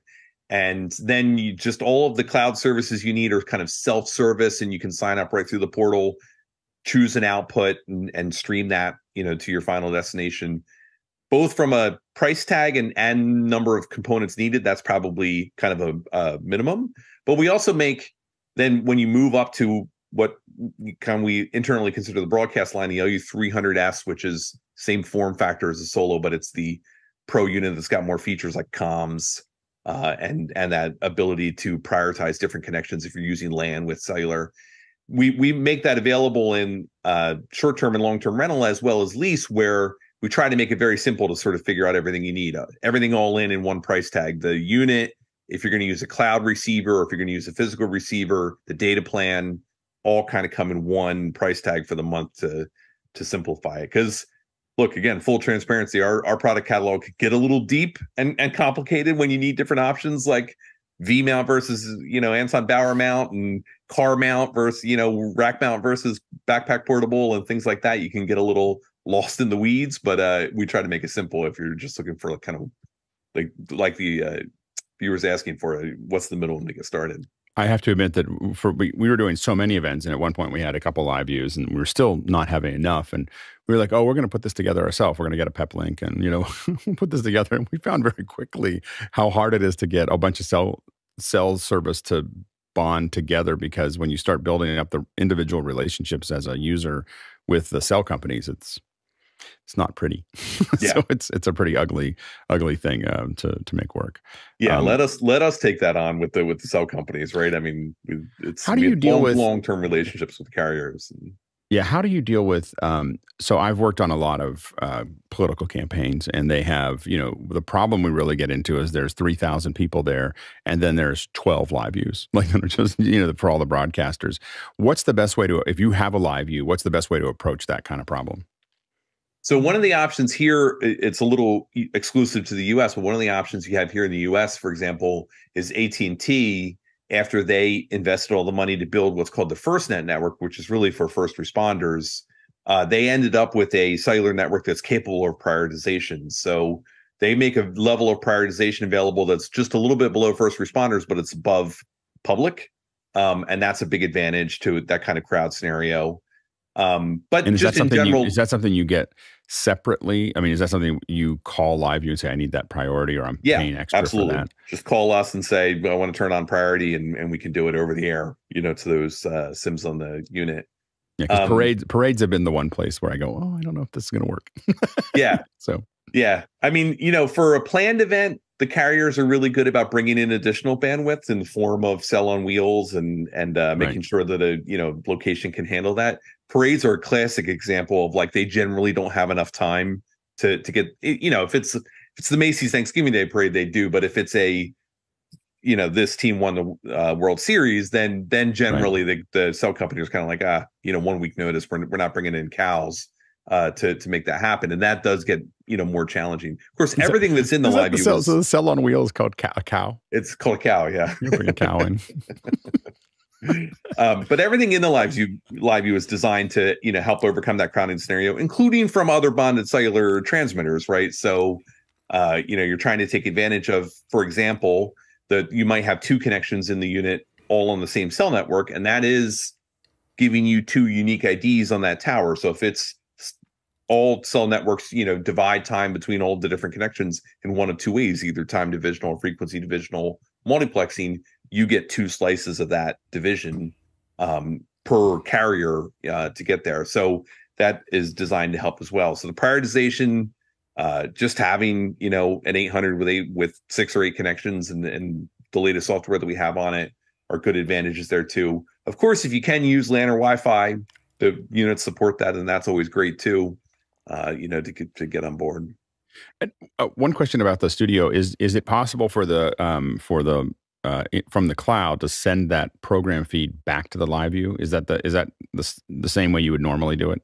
So there's a couple options there, right? The studio itself actually has a number of good monitoring options, multi-view, and you can have a dedicated tab just for multi-view. So you can, of course, have multiple users in there. You can have one user that's just seeing the multi-view. That's all delivered as WebRTC to the browser. So it's very low latency. We have a video return feature in the units that can either bring video back as HDMI out of the unit, or you can see it on your cell phone. So if you have things plugged into your video return system back in HQ and you want to see that out of the unit, or you want to see that on your cell phone, you could do that as well. What we still need to do is kind of merge those two ideas. So we need a cloud input to our video return system. That is another feature just launching here at IBC. And then we'll have that ability to route kind of out from studio into that video return feature. Another area where we both, as separate companies, had kind of grown up some solutions for that, and now we just need to mash those two together. And so with the 4,000, when you're putting a video return into it, you can send that to a cell phone? You can, yeah, absolutely. that would be very useful. That's very useful to know. Thank you. All right, next question. From James Brooks in New York. What type of production and production team size are the specific prosumer live units targeted towards? So definitely we have users that use multiple ones of those to do kind of a multi-camera production. That is an option. Each of those units, of course, is single input. So Alex was mentioning a little bit the LiveU 800. That is our multi-input unit meant for kind of 4-camera production in a single unit. So it just all, depends on the total feature set you need and what you're looking for. But on the prosumer side, if you're going to take multiple solos, go to a location, have a couple different cameras around the venue, maybe you're doing like an entertainment production. Let's use an example of like a concert, have a few different cameras around the venue, and you're going to bring that back to a cloud platform like Studio, or bring it back to a physical platform, even like vMix, right? Then you can have each one streaming and bring that back. There's some nuanced differences there. Maybe nuance isn't quite the right word of the features you're going to get. So LiveU 800 with multiple inputs, all of the cameras are in perfect sync, right? Solos, because is it generally an LiveU 800 sending 4 1080p is really just sending a 4K signal back, right, with them in quads? Actually, no. Oh, so really? it is sending 4 separate streams. I could go into a whole talk about that, why that was a better decision, right? Because sending a 4K back, we need a high peak of bandwidth all the time to send that 4K raster back at good quality. By sending 4 individual streams back, we can make some prioritization decisions on how much bandwidth to give each part of the frame. And actually, there's a whole interface in LiveU Central in the 800 where you can say, I know I'm going to have somewhat limited, or I anticipate I'm going to have somewhat limited bandwidth here, and I want this camera, this is my main camera, never let that fail. But the other 2 cameras, I could sacrifice a little bandwidth on when the time comes. And that's the advantage of sending multiple streams back. But nonetheless, because all the frames were made in the same encoder, we can just label each frame as like, this is frame 1, this is frame 2. And so all the frames are in perfect sync on the far side. When you're using something like Solo, you're streaming from that unit, you're passing through our elastic cloud. That's the way Solo works. You may be bringing back SRT, let's say, to vMix. I can't tell you every one of those frames is going to be in perfect sync, when you get it back. So, make a judgment accordingly. And if you need some help, talking to our sales engineers to figure out exactly what you need there on what your expectations in terms of that production are. If frame sync's not key, then something like Solo might be good. If frame sync is key, then we're going to move you up to the LiveU 800. What are your recommendations related to latency? I mean, a lot of times if I'm not interacting with someone, I turn that latency up a bit to make sure. But if we're interacting, we start turning it down. But what are the kind of the ranges and how you approach that? So I would say that it's always, it's great. The method that you kind of outlined is great. If you can give us more latency, that's anybody not familiar with the LiveU system, that's the one value that the operator can change to change the resiliency. So we take a lot of the more complex decision making of when to try to resend a packet, or when to use even a dynamic resolution and then resize on the other side as a way to combat low bandwidth and still get a very good looking signal on the other side. All of that's automatic and all that's under the hood. But the thing you can control is to say, I can deal with 2 seconds of latency here, as Alex said, because I'm not talking to somebody or doing interactivity. And therefore, with 2 seconds latency, we have more options for resiliency. We can resend more packets. We can make more decisions. A lot of our customers standardize right around 1.2 seconds, as the latency that they're dialing in, and that's glass to glass. So in our primary use case of the unit to an LiveU 2000 or 4000 physical receiver outputting SDI, imagine that SDI plugged into a monitor from the glass of the camera into the glass of the monitor. It's 1.2 seconds. Which is, I think 1.2 is because that's about the latency of a satellite. Yeah. So hey, I think our news customers, that. we're very comfortable with it, right? Like they know it. You can set all the way down on all the modern units and on modern software to 800 milliseconds over bonding, and you can set lower if you're going to be over something like LAN. You can set down to 500 milliseconds. So you can set a lower latency. We have some customers that are just kind of doing, some of our large deploy news customers that have just done a lot of extensive testing and just made that decision of like, hey, we think we can go from 1.2 to 1 now because 5G networks and even more so LTE networks have become so reliable. There's enough in the US and we just feel good about it. And they've kind of made that decision to move down a little bit. But yeah, it depends what you can tolerate too, in terms of the shot. If you can give us more, that's definitely better. There's more resiliency to be had there. Right. Next question. From Paul Wallace in Austin, Texas. Paul asks, is there a trade-in or upgrade program to go from LiveU Solo to LiveU Solo Pro? So I'll talk just briefly about that. We thought long and hard about it. We wanted to do a trade-in program. And then we kind of thought of some advantages of doing it a little bit different way. One, we wanted you to be able to keep the unit, use it as a backup, even resell it, to get a little more money, because we do support resales on just the Solo line. It's a little different than the LU300, LU800 line in terms of that. So we thought it over and we thought, well, we don't want to get a lot of these units back. We want the user to keep those, even if they just keep it as a backup or as a chance to resell it.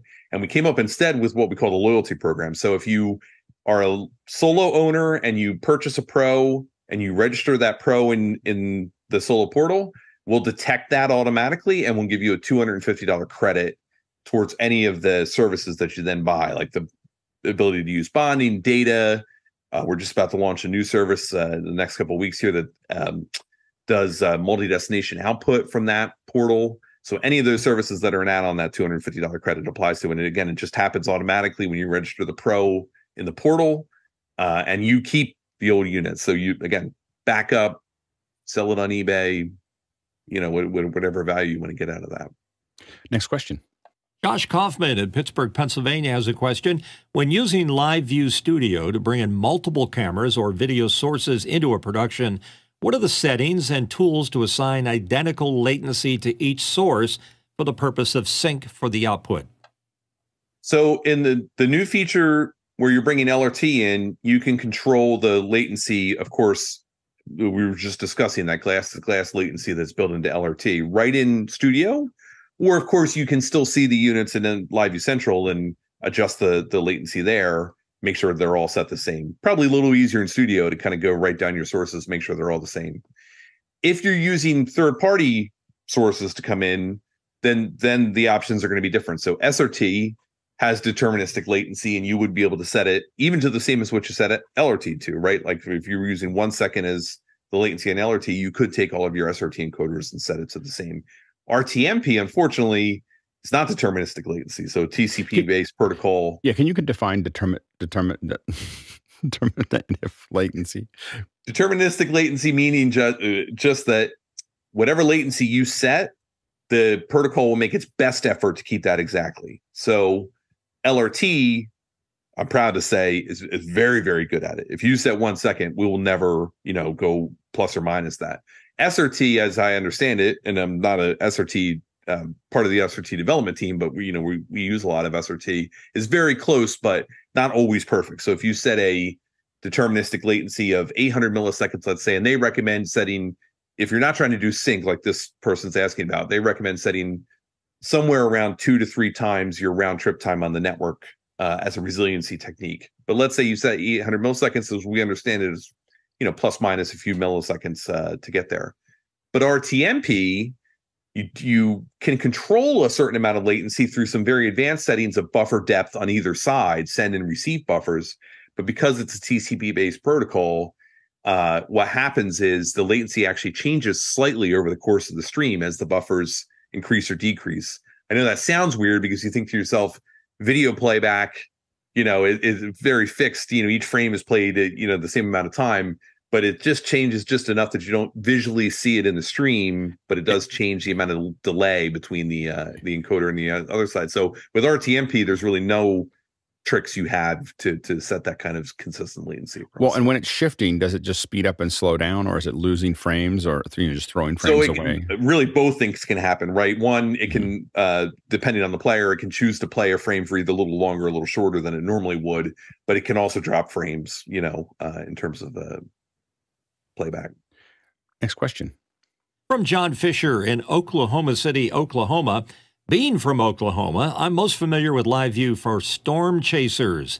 How does the system fail over to lower capacity networks when traveling through rural areas, and do users have to plan for it? So when we talk about the cell networks in terms of upgrade and downgrade of connection technology, so if you start out on 5G and then you drive off and now you're in an LTE zone and then you keep driving and maybe even fall down to like a true 4G HSPA plus zone or something like that, no, that all happens automatically, even really in the modem. We take some control over it in our software, but the modem itself is making some decision making about, when to upgrade and downgrade across those different technologies.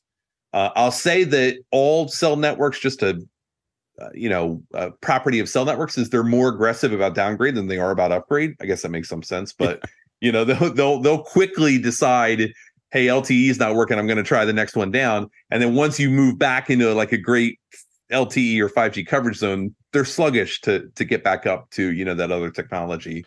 And if you're really concerned about that, what happens in a LiveU unit is you can take some manual control there, because you can individually control each modem. For example, temporarily turn one off, which actually powers down the whole modem, turn it back on so that it gets a whole fresh connection to it. You don't usually have to do that. I'm not saying that that's a technique you have to go out there and do, but if you're an advanced user and you're doing something advanced like storm chasing, then at least you've got that manual control if you want it. But generally speaking, upgrade and downgrade through different zones happens automatically. Are you able to use a LiveU device as an internet connection, just a straight internet connection? So it depends on the device. Forward, but there's go ahead. Yeah, so there is a feature, and it's a separately licensed feature for the 300 and 800, 600 and 800 called Data Bridge. That is a true two-way IP mode. There's also a feature when we're talking about remote production called IP pipe. So Data Bridge, you put the unit into that mode exclusively. You just do two-way IP, right? IP pipe happens simultaneously with video, and it's designed if you need some two-way IP as part of remote production. So the key example would be like PTZ camera control, right? Or maybe you're using IP-based intercom, and then you need that, and at the same time you're doing the primary audio and video. Turn on IP pipe, and that will give you a two-way layer 2 bridge. And so then the 4,000 or 2,000 in the office is connected to the LAN. That's right. Yeah. Got it. Okay. And then they're providing take your PTZ controller, plug it into a little switch, on the other side of the 2,000 or 4,000. Out in the field, take your PTZ camera, plug it into the Ethernet port of the LU800. Take the SDI or HDMI output of the PTZ camera and still plug that into the HDMI or SDI input of the LU800. And now you're remotely controlling the PTZ camera while you're getting encoded audio and video. And what kind of bandwidth do you get over that? So IP pipe, that was a differentiation to make. IP pipe was meant to be kind of low bandwidth because we want to reserve a lot still for the audio and video. And so we, somewhere around 1 megabit is what we recommend. Sure. Part max, to send over IP pipe. Data bridge, you'll get higher bandwidth. Two-way IP, not our specialty, so it's not the focus of the units. If there's other two-way IP products out there that I will be transparent about, will outperform us on just pure two-way IP, right? When it comes to multiple connections. And then just a feature we've got coming down the road, although won't quite be IBC, it'll be a little further down the road, is a kind of hybrid of those two. So a version of IP pipe where we can go even higher than 1 megabit. We call it data bridge internally. We call it data bridge at the same time as live, but basically just take that same IP pipe concept and say opportunistically use as much bandwidth as you can. So if we have way more than 1 meg available, as two-way IP, go ahead and use it as two-way IP while simultaneously doing audio and video encoding. And if I'm setting that control to that PTZ, am I relating to the IP number of the 4,000 or 2,000? So do I have multiple IPs? How is it bridging the network across that? So in that physical example like that, it's a true layer 2 bridge, right? Meaning it's Ethernet frames, that are bridged between the two. So you can have an entire IP network that happens to span, right, with that bridge in the middle, use as many IP addresses as you want. When you're using it in the cloud, it's a little different only because VPCs don't forward layer 2. So then it's got to be a layer 3 bridge, and you've got to get a specific set of IPs. Got it. Next question. From Douglas Carmichael, from looking at pictures of your server matrix units, they seem to be based on OEM Dell servers. Do you have plans to offer a server as a virtual appliance for customers with existing virtual infrastructures? We do indeed use a lot of Dell, OEM Dells as the servers. Good catch on that. They're very nice servers. We do. So I briefly mentioned Cloud Connect, and that's the ability to take our software and run that either where we host it or run it in your own VPC. That same license and software image could be run on your own hypervisor if you're running VMware internally or something like that. As chance would have it, I don't know of any customer doing it that way. So we have a lot of customers running it in a VPC, in the public cloud. I don't know of any customers using it in their own hypervisor instance, but the same software idea and license and image would certainly apply there. We do it a lot internally for development and QA reasons, but we just haven't had a customer that's used it that way. Well, I forgot to ask what the cost structure is for the Studio product. How do you charge for Studio that? product is based on hours produced. There's a kind of entry package that's aimed at what we think the most common number of production hours a month is. That's probably right where you need to start unless you're really banging out a lot of content, a heavy producer, and then goes up from there in terms of the total number of hours. So it's you would determine how many hours a month you really need to use, and then that's how the pricing structure works. Yeah, because I can really see it used. I mean, one of the things that we do a lot in our system is just safety. So this is where you can have those. So we have oftentimes we have a LiveU coming in that could go directly to the cloud, but it goes through our hardware so that I have slides, videos, other things. I also can. One of the things that's important for me is to be able to turn the remote location off. So, hey guys, you have 5 minutes. They need 5 minutes. I just want to give them 10 minutes or 5 minutes. So I've got some playback that I can run outside of their system so that they can reset, move, do whatever they're doing, manage whatever's there. And right now we're doing it with hardware, but I can see how this could be a really good product for just because I guess you can also, one thing we didn't talk about, you have inputs. How do you load in playback into the Studio? So playback, you can load in a couple different formats of video files. You can build playlists, and then you can use that as one of the inputs. So you can switch to that in the Vision mixed mode, or you can fall back to that if primary signal goes away. So we definitely have some customers that would use it in what we think of as like a cloud MCR use case, where they're not really doing true sit in front of the switcher production with it. They're doing MCR like switching with it, right? If this signal, just kind of as you were outlining, if this signal goes away, I fall back to this other live signal. If that signal goes away, I can fall back to this playlist and make sure I've got something going to air. That's a popular use case for it. And then you kind of made me think of the way you were describing it. We also have a lot of customers that have a full production studio and a physical board and are doing production there, but they're very interested in disaster recovery, right? So what do they do the day that they're locked out again because of the next pandemic, from that room or that room goes down, power's out for the whole city sort of thing. Some of our customers worry about that kind of disaster. I'm in Northern California. We worry about fires all the time. There you go. See? Yeah, so next question. Paul Wallace in Austin, Texas wants to know, can you start and stop your LiveU Solo plan at any time? Solo plans you can, yeah. So definitely the LU 300 and above, the kind of broadcast plans are a little different, and some of those involve commitments and full contracts there. But specifically for that prosumer market, we understood you've got to be able to start and stop anytime you want. So any one of the services that comes along with Solo, you can stop at any time. The smallest quantum we do is 1 month. So if you've got a 1 week production in that, you do have to subscribe to the whole month, but you can click cancel right away. It'll run out that month.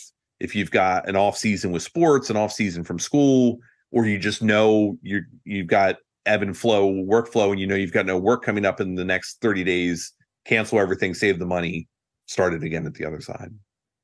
Next question. Josh Kaufman in Pittsburgh, PA, asking Dan, what is the latest in the prosumer-oriented Solo product line as far as hardware, features, and services?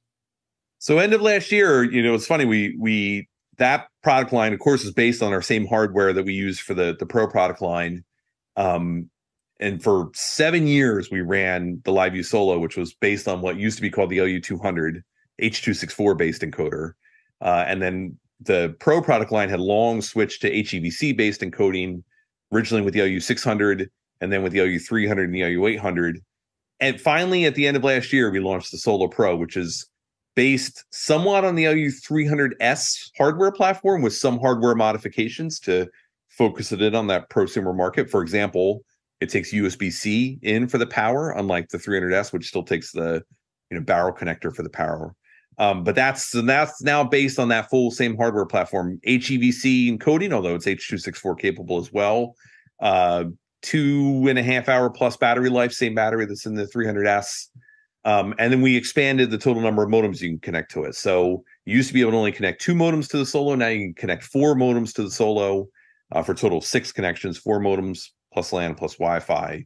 And that, again, unit launched around October last year. So in my mind, it's still relatively new. I know in the world of consumer electronics, things move a little faster. But in my mind, after 7 years of life out of the original platform, that's still our new guy. And that'll be our go forward platform. 4K capable, 4K P60 encoding in H.264 or HEVC. So do 4K to YouTube, right from that platform. Next question. Jesse Mills in San Francisco Bay Area asking, which LiveU units have an inbuilt video recorder?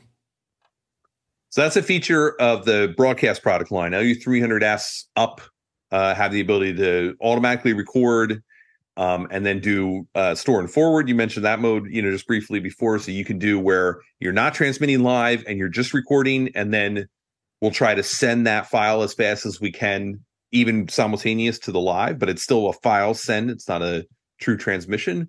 Or a feature called Live and Store, where you're doing the live stream, but we're also recording to the unit. And then it's at 2 different qualities. So if, of course, the live stream is reactive to the amount of bandwidth that you have, if you happen to take a dip in bandwidth and we have to scale down the quality a little bit to do that, the file that's recorded to the unit is a consistent bit rate and quality the whole time. So that starts at 300S and up. 300S, 600, 800 all have that feature. Next question. From Mickey McAchore in Manila, Philippines, could a system similar to pipeline locking, or output locking be implemented in LiveU Studio to ensure that multiple sources utilizing various protocols will align in sync, perhaps with the help of a GPS-based longitudinal timecode receiver and generator? That's, it's a feature we've spent a lot of time on internally.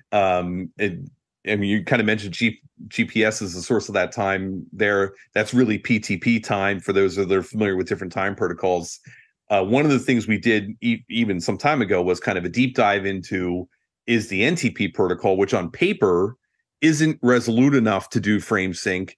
Actually, in practice, always resolute enough to do frame sync. The answer is yes. Right, you have to really be in a bad network condition before NTP is not resolute enough to do frame sync. So yes, that feature is coming, and of course we're working on adding it. There's a lot of support for it across the industry, I think, too, where you see more and more cloud platforms accepting timestamps inside the elementary streams to align frames, and we'll get to a point where a lot more cloud platforms are in sync. We're going to get there. I'll even be transparent and say we're maybe a little slow getting there. I wish we'd gotten there a little faster, but we're going to get there. And then you'll get it from both our encoders and from other encoders. And generally, I think the industry is really catching up to removing the stuff around as IP now, SRT, NDI, LRT, and the way to do frame sync is the way to have these timestamps in each of the streams. As you look forward to IBC, can you tell us a little bit, give a little preview of what you're planning to talk about there? Yeah, so we'll definitely have Studio there if anybody wants to stop by and get that full demo. That'll have the 12 inputs is the kind of big new feature that we're talking about there. You'll have a chance to see LRT input and output, of course, on Studio for that. In the rest of the LiveU ecosystem, we'll be showing off what we call the mobile receiver there. That's the ability to plug LU800 into the back of an LU4000. We've been talking a lot about receiver, and actually receive over cellular as well, so that if you don't have internet wherever your server is, then you can stream from a unit to that server over in both cellular on both ends of the equation, and have the receiver be remote. So we'll be showing that off. And then we always have a kind of a multicam demo with IP pipe working. So if you want to see how you can move a PTZ camera and have 4 inputs going to the 800 and do that kind of prioritization. We talked a little bit about the beginning of, this is my main camera, I don't want to lose that one, and here's the other 2. All of those demos there at IBC. That's great. Next question. Jeff Keithley in Texas, where is the 8-input backpack? it had to come up. That one comes up, or I'm sure at IBC we'll get it again. Every now and then we'll get a couple of users to stop by and ask about 8K, which actually we did have a user in Japan do 8K with 4 LU800s and the frames in sync across all 4 LU800s. So how do you sync those up? So we talked a little bit about syncing with GPS, but can you sync multiple LUs on the same site together? So this user was able to do it with some additional hardware in the workflow, like a frame sync on the far side to let them make slight adjustments to the frames. But yes, when we get to that timestamp feature that the previous caller was just asking about, right, you'll be able to do disparate units at that point, and therefore you'd be able to have, for example, 2 LU800s both doing 4 camera, and therefore 8 cameras all in sync, through 2 units. But the same would apply to 4K. So if you did 4 4K streams, even though there's that's 4 units, and right. SDI1 will do 12G, so you only have to put it in. So you're just using the SDI1 for all 4 units and then building the quad. Yeah, exactly right. Exactly right.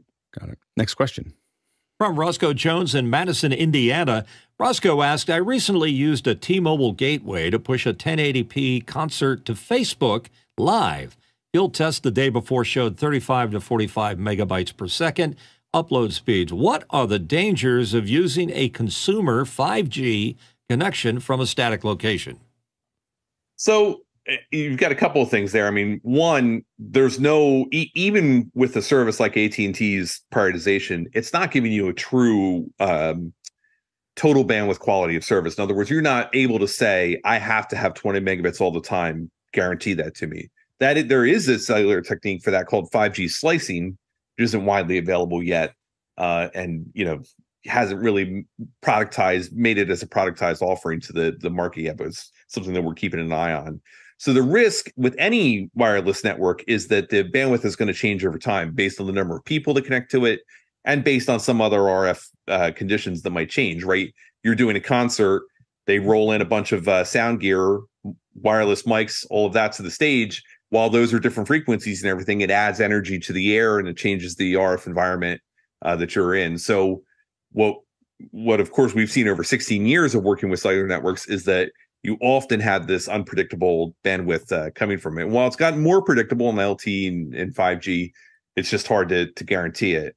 What bonding is doing for you, of course, is taking more than one connection and making sure that if you've got a valley in one and a peak in the other, you're definitely putting those together into a more secure connection, especially as something like a concert where you're going to have a big crowd come in. We were kind of talking about this a little bit earlier, and all of them use their cell phones. All the viewers at the concert whip out their cell phones and try to take a few pictures, send a few texts, maybe even get on Facebook Live themselves or something. Then that's going to change the RF environment, and it's going to be hard to guarantee that bandwidth. So what a lot of our users are looking for is guaranteed like bandwidth out of what are inherently not guaranteed networks, right? And that's where all of these techniques that we've kind of been discussing play a role. Are the LiveUs location based? So, for instance, I need to get a different LiveU. Do I need to get a different LiveU from the United States versus Europe? So, generally, anymore, the answer is no. Like, the knock on wood, the industry's gotten very good about the modems, and while there's still a lot of frequencies, different channels used all around the world, the modems have gotten better about connectivity all around the world, and so it's become much more standardized in terms of we used to be a lot more in that boat of there was a European unit and US unit, things like that. But now you can take a US unit to Europe, use it anytime you want. In fact, all of our units, all of the broadcast units in the US, 300, 600, 800, come with international SIMs in what we call row B. So they're also capable of 2 SIMs per modem with a switch over between the two, just like your 2 SIM cell phone. And in row B, we put in these international SIMs. You can activate that as a temporary roaming plan. Take your same unit on a plane, get off in Europe, turn on the roaming plan, for a month, stream from Europe, and then come back to the US. So that's gotten a lot better, even in just the last 4 or 5 years, I would say, where the units can be used all over. We've got much better international data, the ability for one SIM to provide, data anywhere, and now it's much smoother than it used to be. One more question. And it's from Eduardo Augustine in Panama City, Panama. Can we incorporate Live Solo to the rest of the LiveU Studio? You can. So definitely, if you want to use Solo as the encoder and then Studio as your vision mixer, that's definitely an option. Yeah, absolutely. Dan, thank you so much for your time. It's really great to have you here. Thanks for having me. Thanks for all the questions. Really appreciate it. We really grilled you here. So hope I got them all. we try to warn people. It's a hard hour. There's a lot of questions. So really excited. We're going to be using the LiveU next week at SIGGRAPH, and so we're excited to be. And the tests have been going really well. So thank you so much. And thanks to the panel for the great conversation before and during the second hour. And thanks to the producers asking all these questions. It's a lot easier when everyone all over the world is asking these questions as opposed to just us trying to figure out what to ask. All the different perspectives make a big difference. Thanks to the incredible team, a small village that gets up every day to make this show actually happen. There's a production team and the management team and the development team to make all this possible, and we really appreciate your contribution. We traveled 104,000 miles today through these questions. That's 168,000 kilometers, and that is 831 million bananas for scale. All right, let's go ahead and jump into After Hours. Thanks, Dan. That's great. Yeah, thank you. It was really good. I'll have to send you pictures of the crazy setup we've built, because we've got the ambisonic mic and we've got then we're embedding it all into the thing. I'll send you a photo. It's kind of that'd be awesome. Yeah. It's good. All right, I'm jumping. Thanks. Thank you.